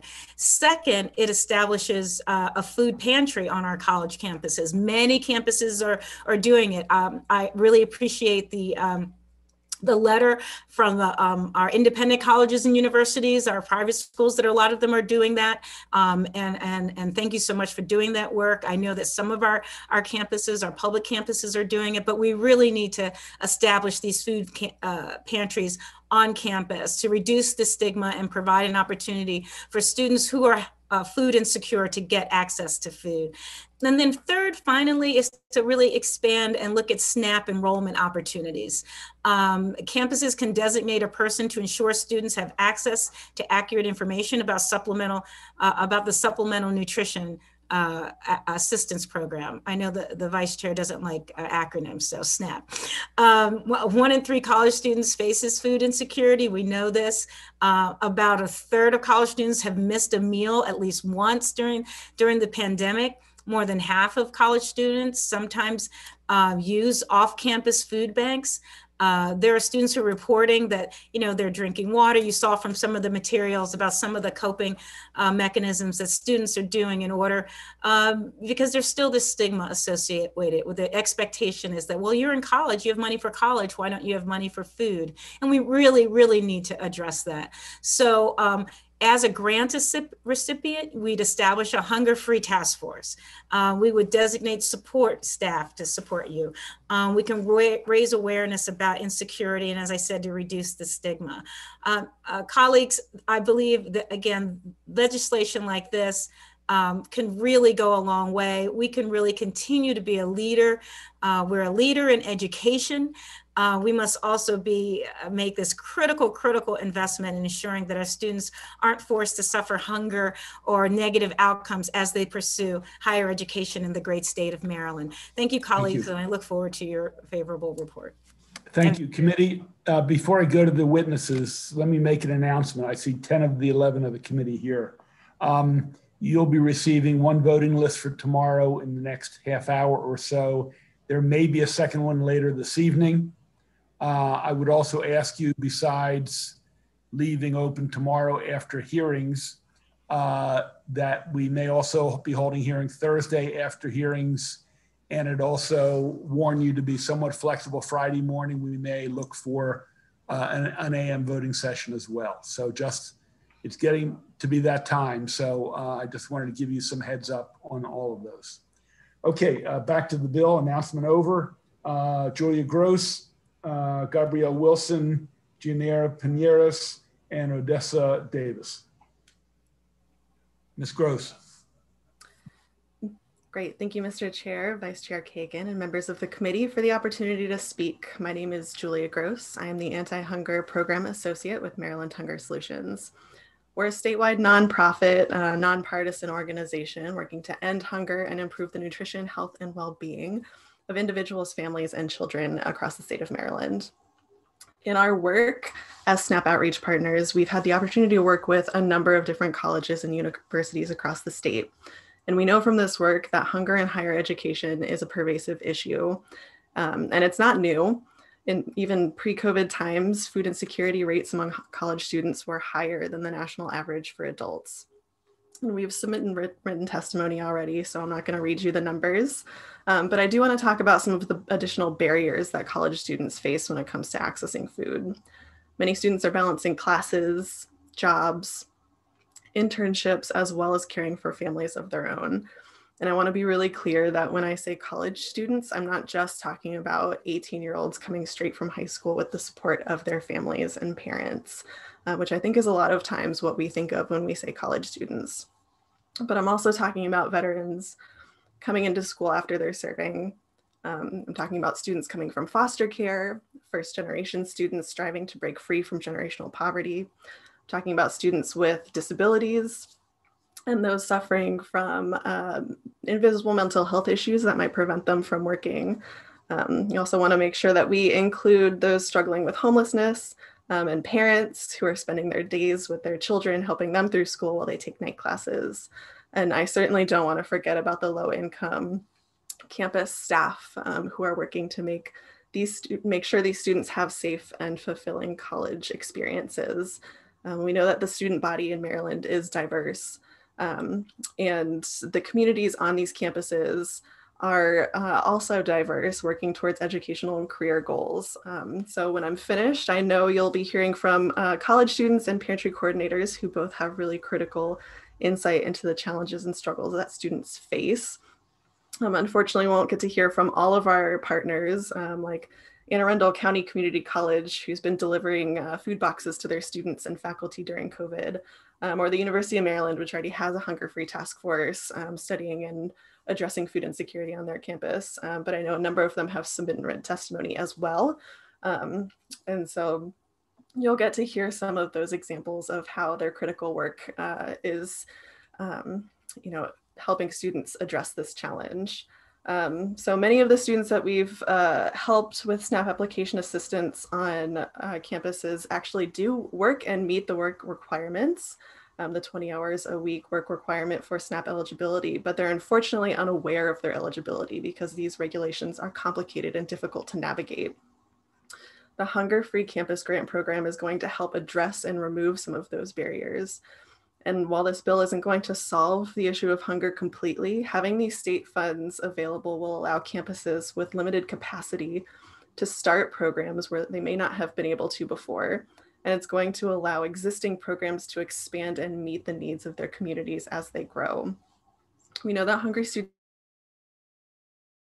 that we've been sharing over and over again when we talk about expanding access to the National School Lunch Program and School Breakfast Program. And even though college students don't have access to free and reduced price meals, there's certainly no exception, and hungry college students can't learn as well, which is why we see this bill as a really critical investment in Maryland's higher education system, as well as our future.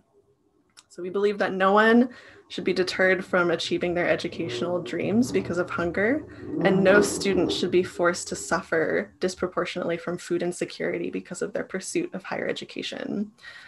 So with that, I respectfully urge a favorable support of Senate Bill 767 and yield my time. Thank you for your consideration. Thank you, Ms. Gross. Ms. Wilson, Gabrielle Wilson. Thank you, Mr. Chair. Members of the committee. My name is Gabrielle Wilson. I am the campus pantry organizer at University of Baltimore, as well as a graduate student. And I'm here to talk to you today less about the facts and more about what I've seen over the last year, especially. Both Senator Washington and Julia did a great job of kind of laying out the scene of what campus hunger looks like. And as I've been watching over the past 12 months, I've seen those cracks in the system deepen, and I've watched more and more students fall into them and never get their way out. And it seems to me that higher ed's become a really big one-way transactional process where we're asking students to give all of themselves, including all of their money and their future earnings. And when they struggle with the basics and trying to get through each day, a lot of the times they don't find the support they need. And that just hurts both as a student and somebody who works at a university, and that's not what it should look like. The effects of COVID and what they've had on our students and the economy are going to last long after all back on campus and we're to our new normal. And they're going to deeply need help. This bill is a really good opportunity for everyone, including the state at the highest level, to really show that you care about the students, you care about them as entire people and their well-being and their health and their happiness as they work their way through their degree and as they go on to graduate and become successful members of our society. And therefore, I'm urging a favorable reporting of SB 767 in order to give our students, everything that they need to become what they need to be. Thank you, Ms. Wilson. Ms. Piñeras. Thank you, Chair, Vice Chairs, and members of the committee. And thank you, Senator Washington, for sponsoring this bill. My name is Janera Pinares. I am a current student at Montgomery College, and I am here today to support this bill because as a teen mom and current student, I don't want my son to stop pursuing his dreams because of hunger. When I enrolled in Montgomery College back in 2019, I was excited to start my medical career, but a couple months later, my family's economic situation was not the best.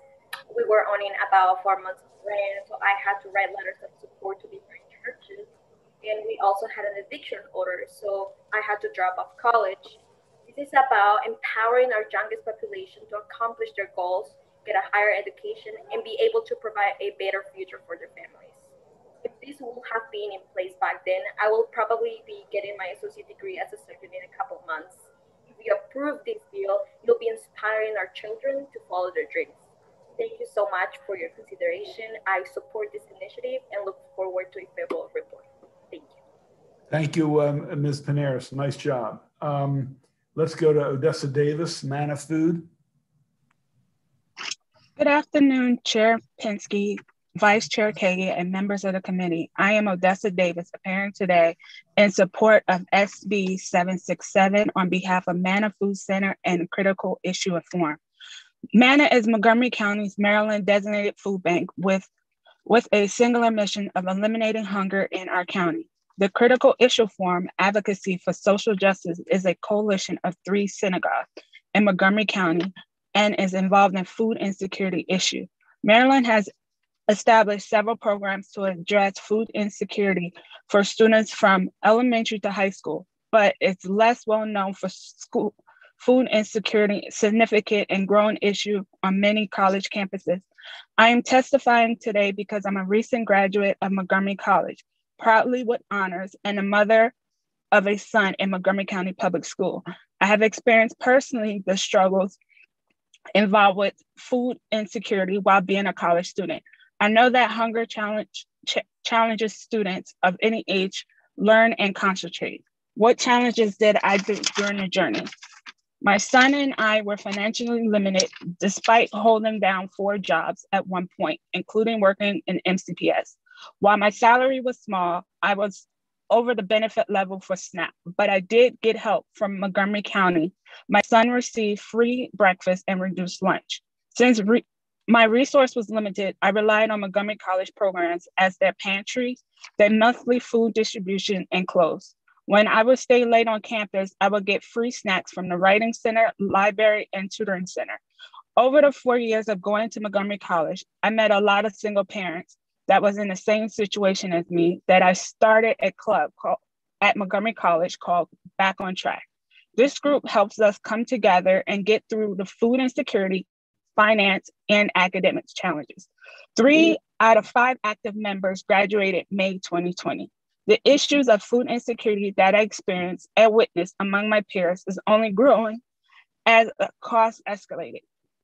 The Hunger-Free Campus Grant Program established by SB 767 recognized this vital need. MANA and CIF strongly support SB 767 as it will improve the abilities of college students at both 2-year and 4-year public schools to graduate and become productive citizens of Maryland. Thank you, Ms. Davis.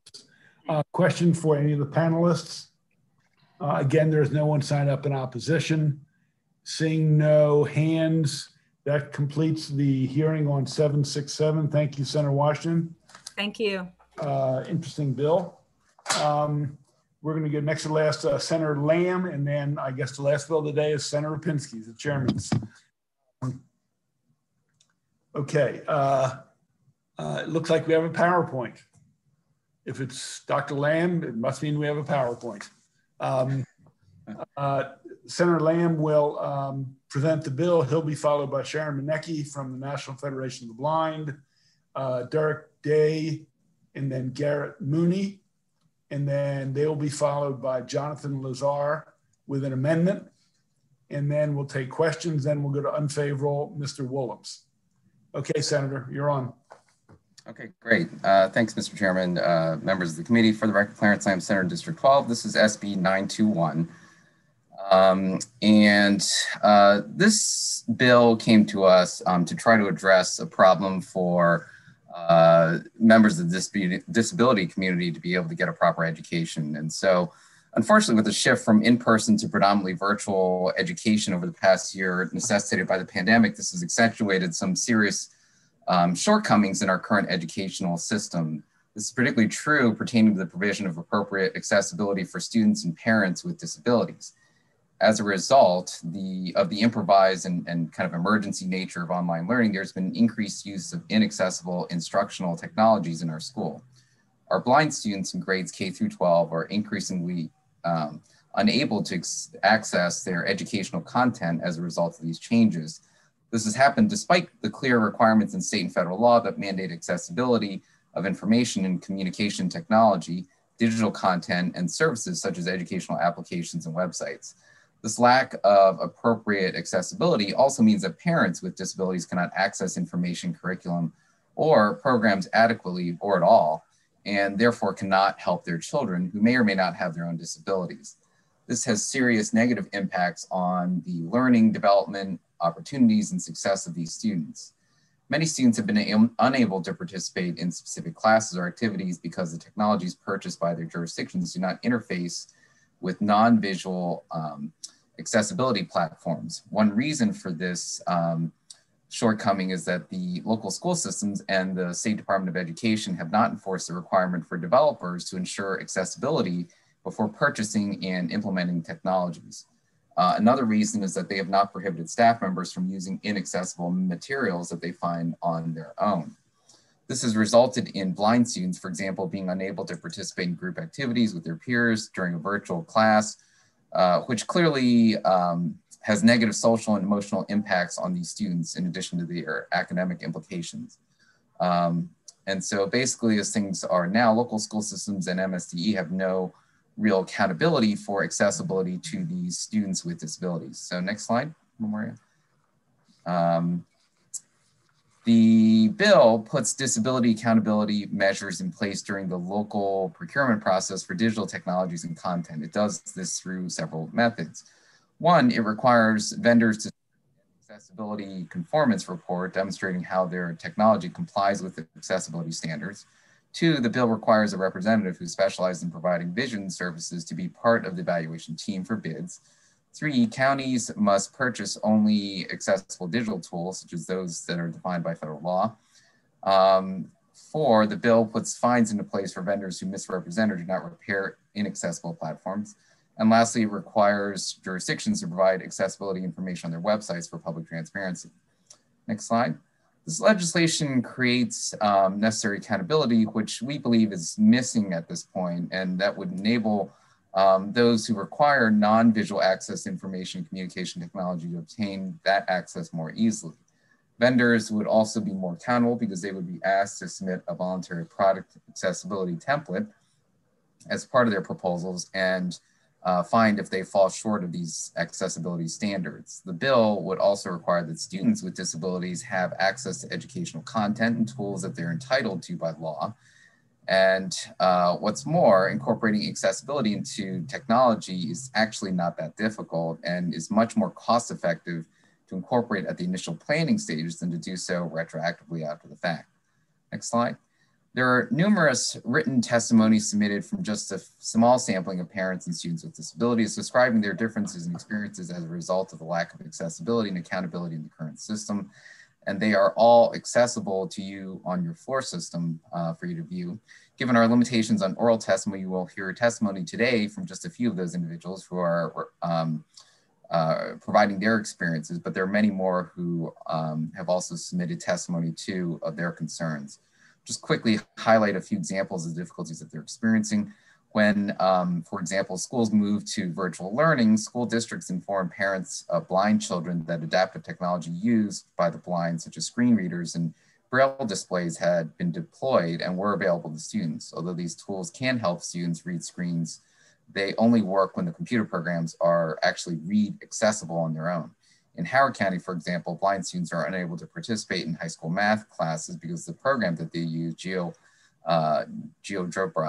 is not accessible to them. Other students have trouble participating in classes on a program called Kahoot, which requires an understanding of color. A mom in Frederick, who herself is blind, cannot get curriculum to load onto her screen reader and thus unable to help their children during their work during virtual school. Some districts have also issued Chromebooks, which are not accessible with screen readers.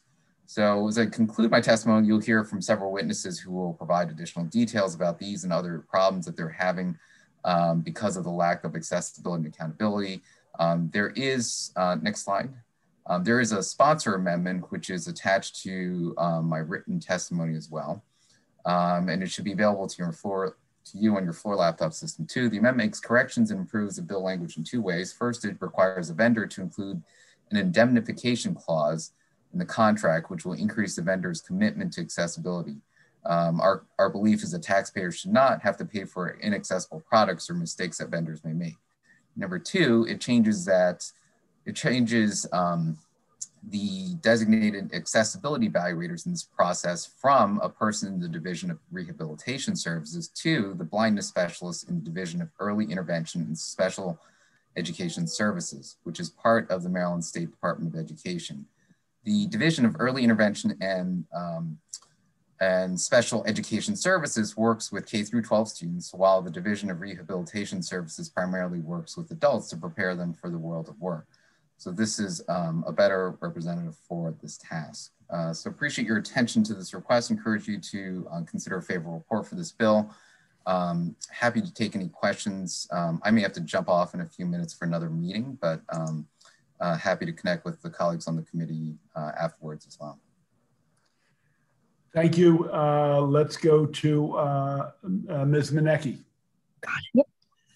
Good afternoon, Mr. Chairman, Ms. Vice Chairman, and members of the committee. First of all, I want to thank Senator Lamb for introducing this bill. I want to start out by telling you what the bill is not. It has nothing to do with the IEP process, and it is not new policy. This is an implementation bill. The goal is to stop local school systems from buying inaccessible platforms and digital content and ICT. So when you think about accessibility, think about the structure, okay? We're all familiar with ramps to help people get into the building. We're all familiar with making the doors light so you can push them open.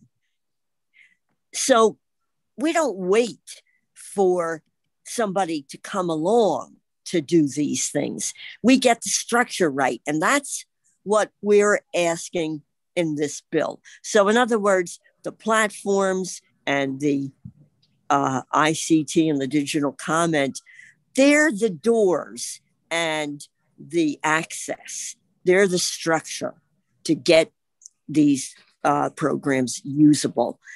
So this is really a common sense bill.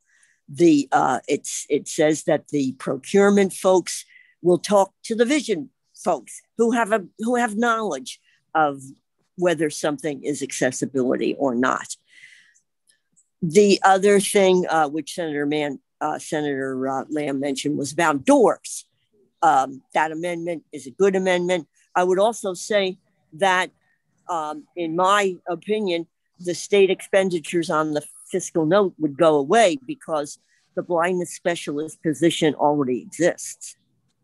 Also, reporting if the Department of Education has to put the report from the local school system on their website, they're going to pay more attention to it. And that's what we're looking for. We're looking for somebody in the local and in the MSDE to pay attention to this problem, because it's been the law for decades, but nobody's doing it. Also, I just want to say that the penalty that is mentioned for the vendors in the local school system, there's precedent for that. In 2018, this body, Maryland General Assembly, passed a law. So there is a penalty for the rest of the executive branch if their vendors don't comply with the accessibility. So it's time to bring this down to the local school system so that the students can have access to the curriculum. Thank you, Mr. Chairman.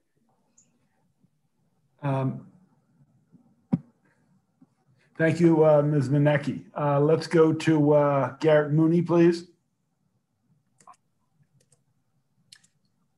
Good afternoon, Chair, Vice Chair, and the committee. My name is Garrett Mooney, and I am the president of the Maryland Organization of Parents of Blind Children.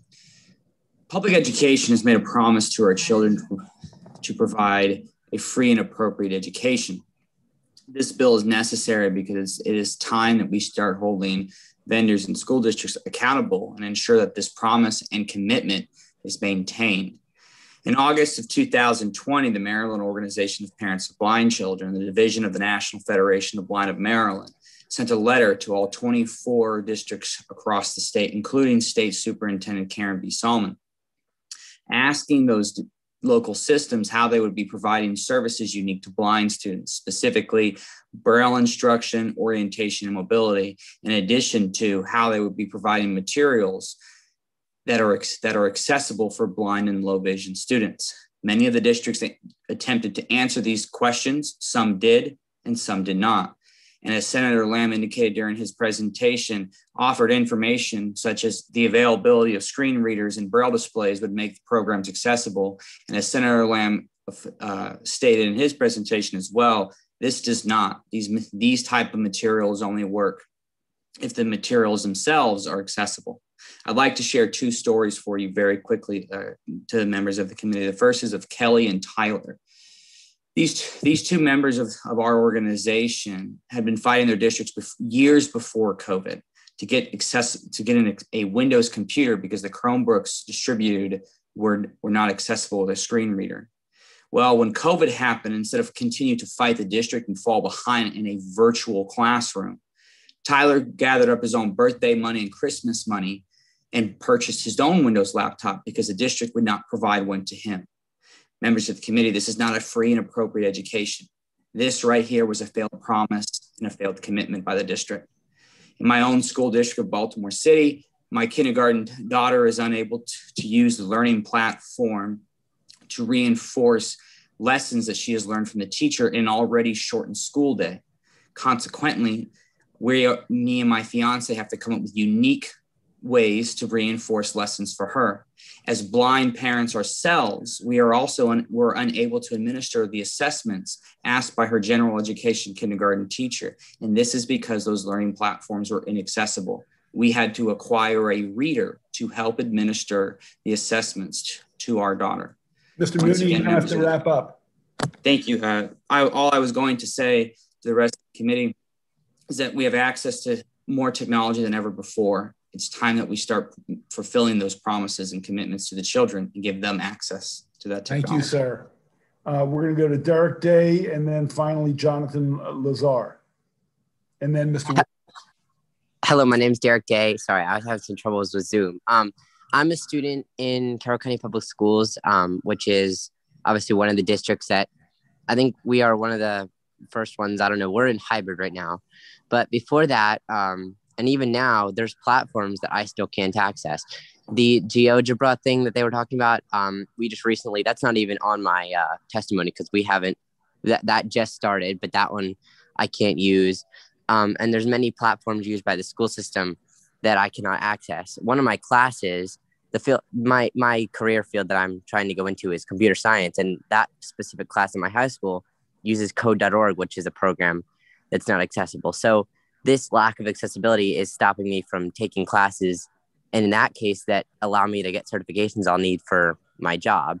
So this bill is extremely important that it gets passed, especially now, but it will help us for years in the future too, even after the pandemic, because this lack of access to technology that's used in the classrooms, as it should be.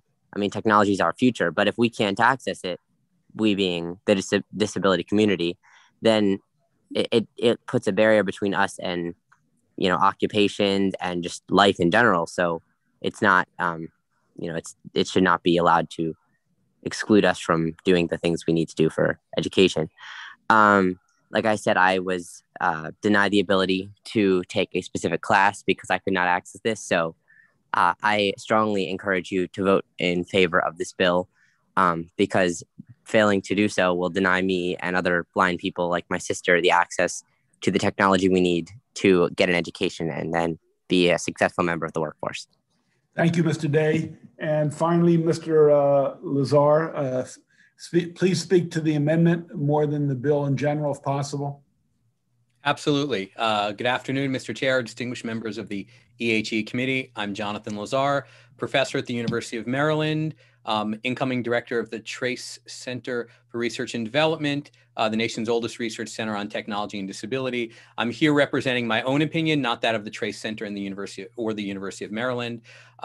I mentioned that I support the bill with amendments. The specific amendment that I submitted in my written testimony relates to the procurement aspect. And Senator Lamb actually discussed that in his sponsor amendment. So I fully am on board and agree with what Senator Lamb had suggested as the amendment. This is a common sense bill. It saves money. It stops barriers from being created against students with disabilities. And the techniques in the bill for procurement are already used by the state of Maryland, They're already used by the federal government. They're used by companies. Tech companies know how to do this. So the amendment that Senator Lamb mentions, that I also suggest, specifically describes that that accessibility requirements related to indemnification and indemnification clauses should be included in the call for proposals, as well as the actual procurement contract. So you don't wait until you've already procured the technology, right? Determine it's inaccessible, and then ask the tech company, the vendor, to indemnify. So I am fully supportive of Senator Lamb's amendment. It includes my suggestions, and I hope you'll support this bill. It helps remove barriers for students with disabilities. Thank you. Thank you, Mr. Lazar. Questions for the proponent or the advocates? Behind him, we have one opponent we're going to get to in a moment, Senator Carrozza. Thank you, Mr. Chair. I think our Senate sponsor, Senator Lamb, did have to leave. And you did you say we had oral testimony after this? Senator Lamb's not here to answer a question. Is that correct? Senator Lamb, there were 3 advocates supporting Senator Lamb, and there would be one opponent. Mr. Okay. I had a question for the Senate sponsor, but I think he said he had to leave. I'll take it to him and maybe ask my question for the next witness. Thank you. Thank you. Opponent, we're going to go to Mr. Willems from ABE. Thank you, Mr. Chairman, members of the committee. John Willems, representing the Maryland Association of Boards of Education, testifying in opposition to Senate Bill 921. Certainly incredibly sympathetic and troubled by the lack of access described by the parents and students before you today, and agree that accessibility is key to educational materials, website access, and the like for students regardless of disability and their families. That said, this is Maryland's first look at applying the federal Section 508 procurement requirements to school systems. And we believe it's going to be a heavy lift and may not be a perfect fit for application to local school system procurement. I think some of the penalty provisions in the law, some of the timelines, and the comprehensive nature of all the new definitions and requirements in the legislation speak to our concern that this is a pretty substantial change from the way we have procured educational technologies and materials in the past. Certainly support the amendment with regard to indemnification of the vendor, shifting that burden. That makes a lot of sense. And as a prospective procurement requirement, of course, as well. But the bill would require us to do a look back as well in 18 months at everything we have. And so this could be a pretty substantial shift. There were some pretty prominent technologies mentioned, and I am not aware of the extent to which the vast array of tools and technologies we're using today have the capacity to be 508 compliant. So in that regard, I think there's a little more work to be done, and a September 21 timeline to implement this is awfully fast to shift the way in which we purchase educational technologies. And so while that may sound a little bit like support with amendments with regard to timeline and parameters around the bill, we are opposed to Senate Bill 921. Thank you. Senator Carrozza. Thank you, Mr. Chair. And I wanted to follow up with Mr. Willems on his testimony. I think what I heard you, I think we all have a shared goal that COVID-19 and virtual learning has showed our vulnerabilities, especially with students with disabilities and the need for improvement. So I think there's a shared goal and understanding.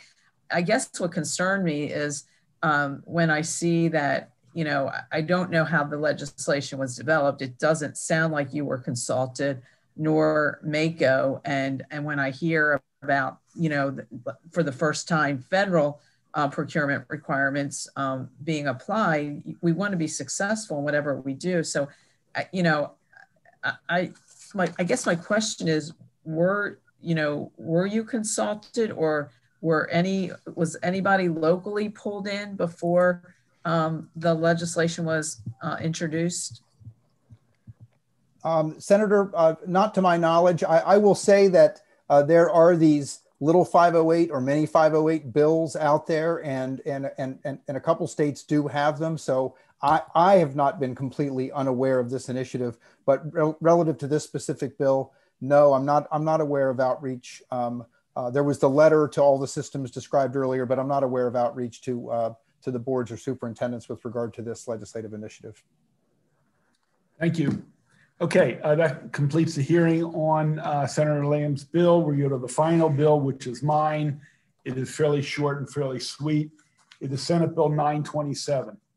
A couple of years ago, we passed a bill which I sponsored saying that higher education institutions could not pay people for recruitment. And that came about because a lot of particularly for-profits were going after poor and working people, knowing that they could get federal aid and that there was no skin in the game for the institutions. And some of these institutions have actually gone bankrupt and had to close.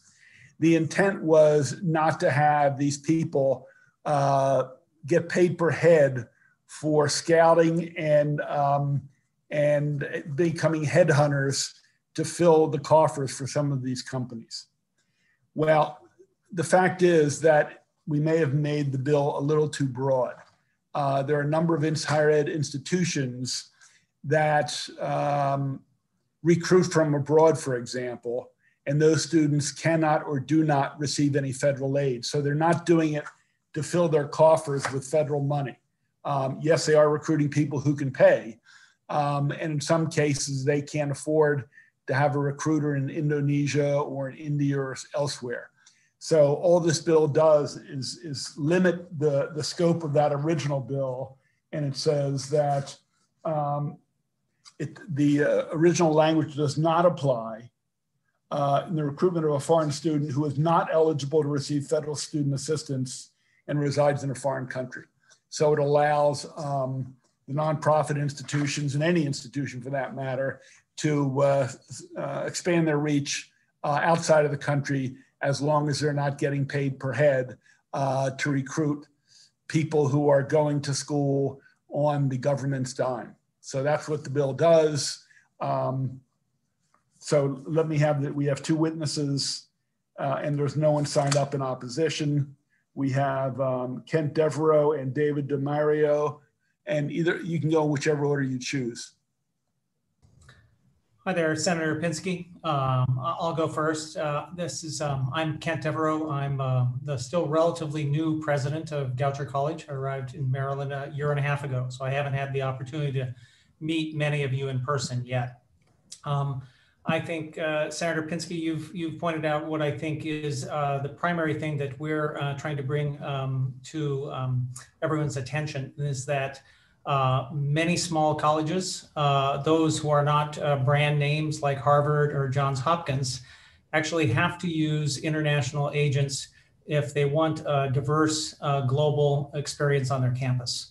The purpose of this amendment this bill would be to bring Maryland back into alignment with federal law, which prohibits use of commission-based agents for those students who receive either federal or state aid, but not international students. So that's the provision that we're really kind of focused on here. I also want to point out there's two other big benefits to this. First and foremost, there's a financial benefit to Maryland students because for a campus like Goucher, we recruit international students who we don't offer state aid or institutional aid. We offer some merit aid. Those students pay a little bit more, just like the publics recruit out-of-state students that pay an out-of-state tuition that helps subsidize Maryland students.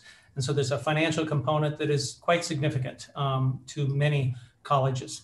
But the other more important thing for us is that our foundation is about a global education. And so having a diverse campus here with students from many countries around the world come to here is very, very important to us.